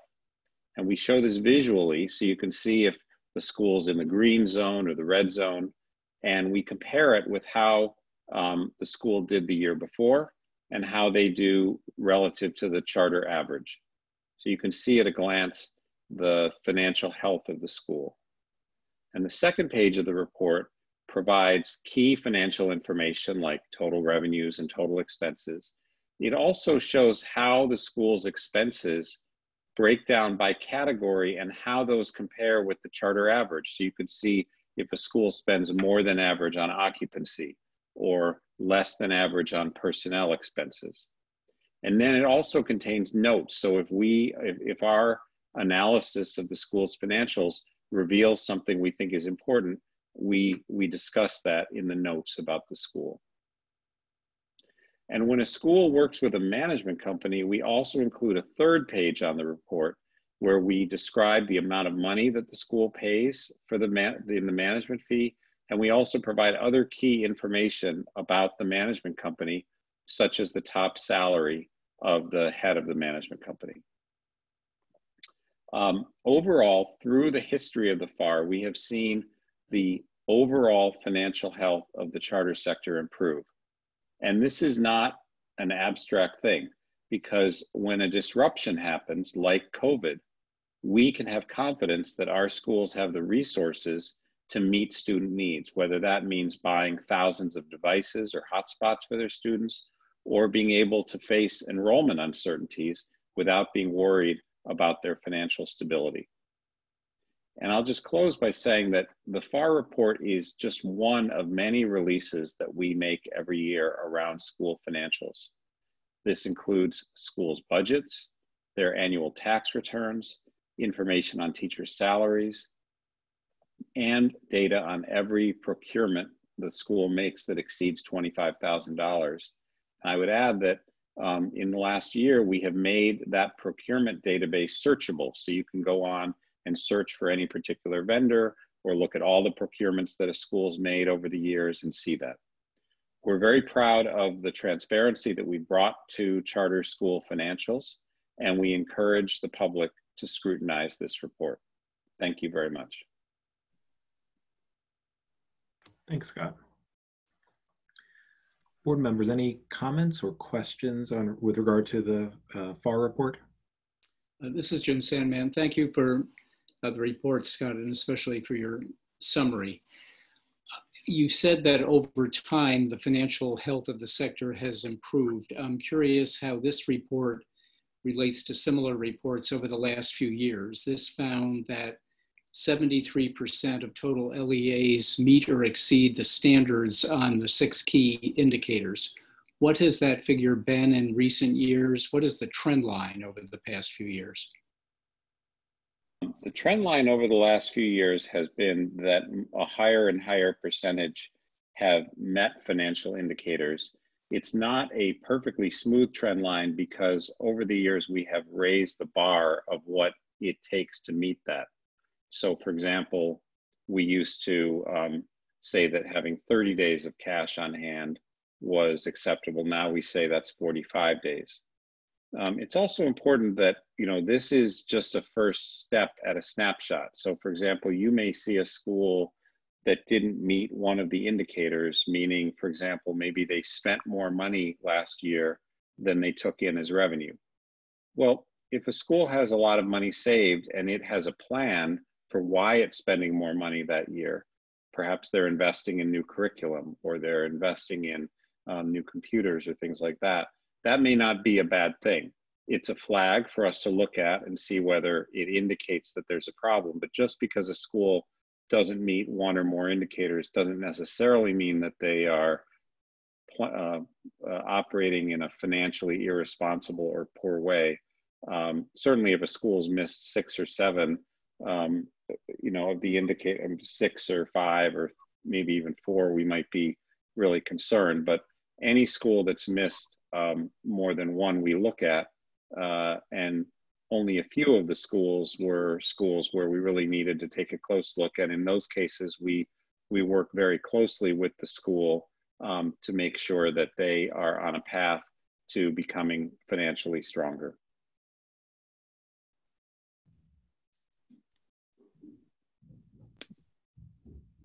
Thank you. Scott, just to follow up on that, kind of looking toward the future with the impacts of COVID-19, do you have any thoughts on how this might impact schools' finances going into next year? Yes, I have a few. I mean, first of all, the good news is that what we were all fearing, which was that the large shortfall in revenue that the city is facing because of the decline in sales taxes and hotel taxes and things like that, we were all afraid that that would translate into large reductions in per pupil funding by the city. And that didn't come to pass. We were overjoyed that the mayor was really able to pull a rabbit out of a hat, and through a combination of rainy day funds and federal financing, and just really tight financial management in a lot of other areas, whether it's like controlling travel expenses across the city. She was able to find sufficient revenues that, in fact, the per pupil funding for schools is actually going to go up next year by 3%. So, and in addition to that, there was in the CARES Act, the federal act that appropriated over $3 trillion for coronavirus relief, there was specific funding for Title I schools, and most of our schools are Title I schools, and so they will be receiving over $20 million of extra funding through that. So I think on the whole, the schools should be in good shape. The big unknown really is enrollment. You know, there's some, you know, charter schools are citywide schools, and a significant percentage of students take public transportation to get to school. So what we don't know is whether large numbers of families may elect to not continue it at their charter school and maybe go to their neighborhood school where they're able to walk, for example. And so, you know, it's possible that schools, if that comes to pass, and we really don't know, you know, could face big drops in enrollment. And that would be precisely the kind of thing that, you know, a school that had a healthy balance sheet, strong financials could get through. Yes, their assets would go down. They'd spend some of their cash. They might have to borrow against their assets, but they could weather that storm. And I want to emphasize, we don't know what's going to happen with enrollment. We will learn more over the summer. We're getting some reports in the next week from my school, DC, about how enrollment looks, and we'll be hearing from schools. I haven't heard anything yet that indicates a calamitous outcome, but I think it's still too early to tell because we don't really know the full path of this pandemic. Yeah, thank you, Scott. Sure. Scott, I believe I know the answer to this question, but this is the FAR, the Financial Analysis Report, is based on data that is already publicly available. All of the sources are publicly available on our website, on Yes. schools' websites. It's based on data that is available on our website. So if you go to our Transparency Hub and go to the financial section, you can see the audit, the financial audit that the school had done. And this is the audit for the fiscal year that ended June 30th, 2019. Now we do some calculations, so we'll present, for example, days of cash that the school has. That's not something you might find written in their audit. You can calculate it using the data that the school provides, but in the FAR, we try to provide a little extra analysis so that the public can see at a glance how financially healthy the school is. Thank you. Board members, any other questions or comments on the financial analysis report? Just gratitude for this. This has been an important tool. It's been, I think it sets an example for authorizers elsewhere and other public sector bodies. And it's useful for schools individually, for researchers, for us to be able to make decisions. So this is just one of many examples of ways in which you've contributed to the sector here at DC. Thanks. Leah. Just a quick question in terms of the schools where they did not meet the expectation or the measures outlined. For that 27% of the schools, what do we have any cause for concern? What are we doing in terms of working with those schools? And do we anticipate COVID having more adverse effects on their financial standing? Great question. I have a list of all of the schools in front of me, and I would say at this point, there is not a single school that I have significant concerns about. There are a couple of the schools that were on that list are schools that closed at the end of 2019, schools like City Arts and Ideal and Democracy Prep. There are a few schools that had some weak financials, but have worked very hard over the last year to strengthen their financials. And we've seen that because we see the school's interim data. A couple of the schools were brand new schools, and often, you know, when a school starts, they don't have any accumulated reserves, but we've seen the work that they've done to build their reserves over the last year, and also to attract philanthropy. You know, we a couple of years ago when Cesar Chavez Public Charter School was before us, we knew that they had a long-term financial challenge. They have a lot of cash, they're losing money every year, and their challenge is to get their enrollment up and essentially recapitalize their loan at a lower interest rate before they run out of cash. And they still have a couple more years, so we're tracking that. They're confident that they will be able to do that. So that's something that's on the horizon that we're a little concerned about. One of the schools that came up on some of the lists was Latin America Montessori Bilingual. They had a big loan that was coming due. Since then, they have refinanced that loan. They've sold their school building on Missouri Avenue, and they're consolidating over at the Kingsbury building. So there's another school that has missed a couple of them, and that's Rocket Ship. And that's because they have a big debt, but the debt is to Big Rocket Ship, and Big Rocket Ship has made it clear that, you know, the school isn't expected to pay that back until they have the capability of doing so. So it's different than having debt, you know, to a bank or something like that. At this point, you know, a school that's not on the list for anything, but that I have some concerns about, depending on the path of COVID, is Monument Academy.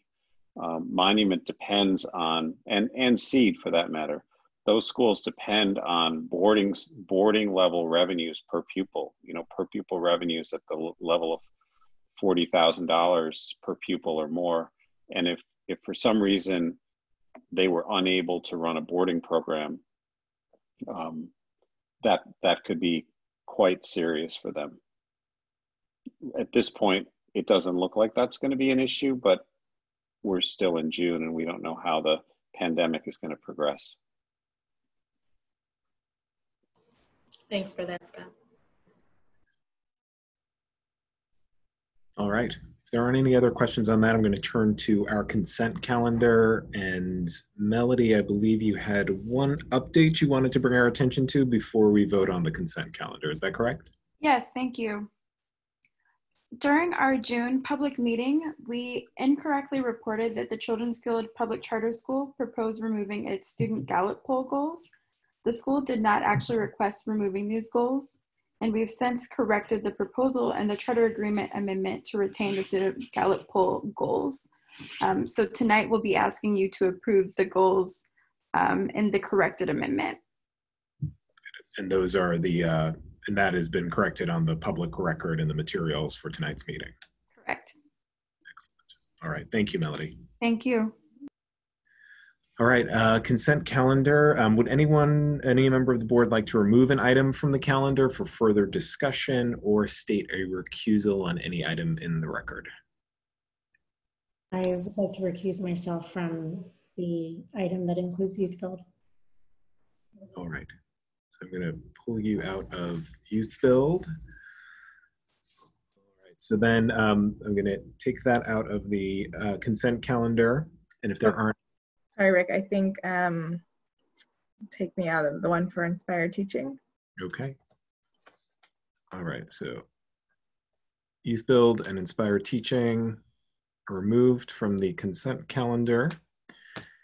We'll do separate.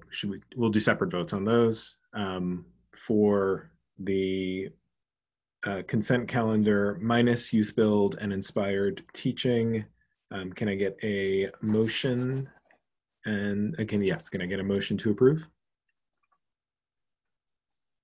I move to approve all items on the consent calendar except for the 2 that we'll handle separately. Second. A motion and a second. I will do a roll call vote again. Jim Sandman? Aye. Naomi Shelton? Aye. Sabin Beretta? Aye. Bumba? Aye. Leah Crucy? Aye.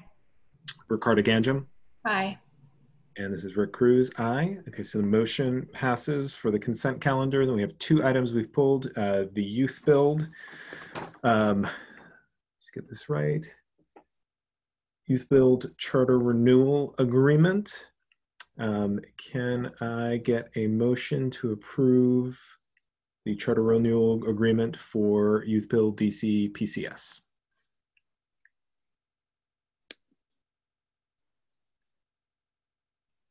I move to approve the charter amendment agreement for Youth Build Public Charter School. Get a motion. Can I get a second? Second. All right. And then I'll do a roll call as well. Jim Sandman? Aye. Naomi Shelton? Aye. Sabin Beretta? Aye. Steve Bumbaugh? Aye. Ricardo Ganjum? Aye. Leah Crucy is recused, and this Rick Cruz with an aye, so that motion passes. Similarly then, can I get a motion on the charter amendment for Inspire Teaching Demonstration PCS, the year PMF as goals update?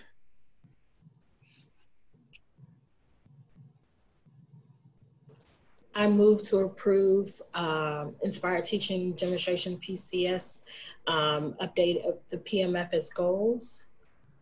Charter amendment? Amendment, yes, charter amendment, sorry. Second. Got a motion and a second. Do a roll call vote. Jim Sandman? Aye. Naomi Shelton? Aye. Sabin Beretta is recused. Steve Bumbaugh? Aye. Leah Crucy? Aye. Ricardo Ganjum? Aye. Rick Cruz with an aye, and that motion passes as well. All right. Any new business? You sure? All right. If there isn't, I will take a motion to adjourn to this evening's meeting. I move to adjourn the June 22nd, 2020 board meeting. Second. Motion and a second. Roll call vote. Ricardo Ganjum? Aye. Leah Crucy? Aye. Steve Bumbaugh? Aye. Sabin Beretta? Aye. Naomi Shelton? Aye. Jim Sandman? Aye. And Rick Cruz with an aye. We are adjourned. Thank you, board members. Thank you. Thanks, everybody. Thank you. Have a good night. Take care.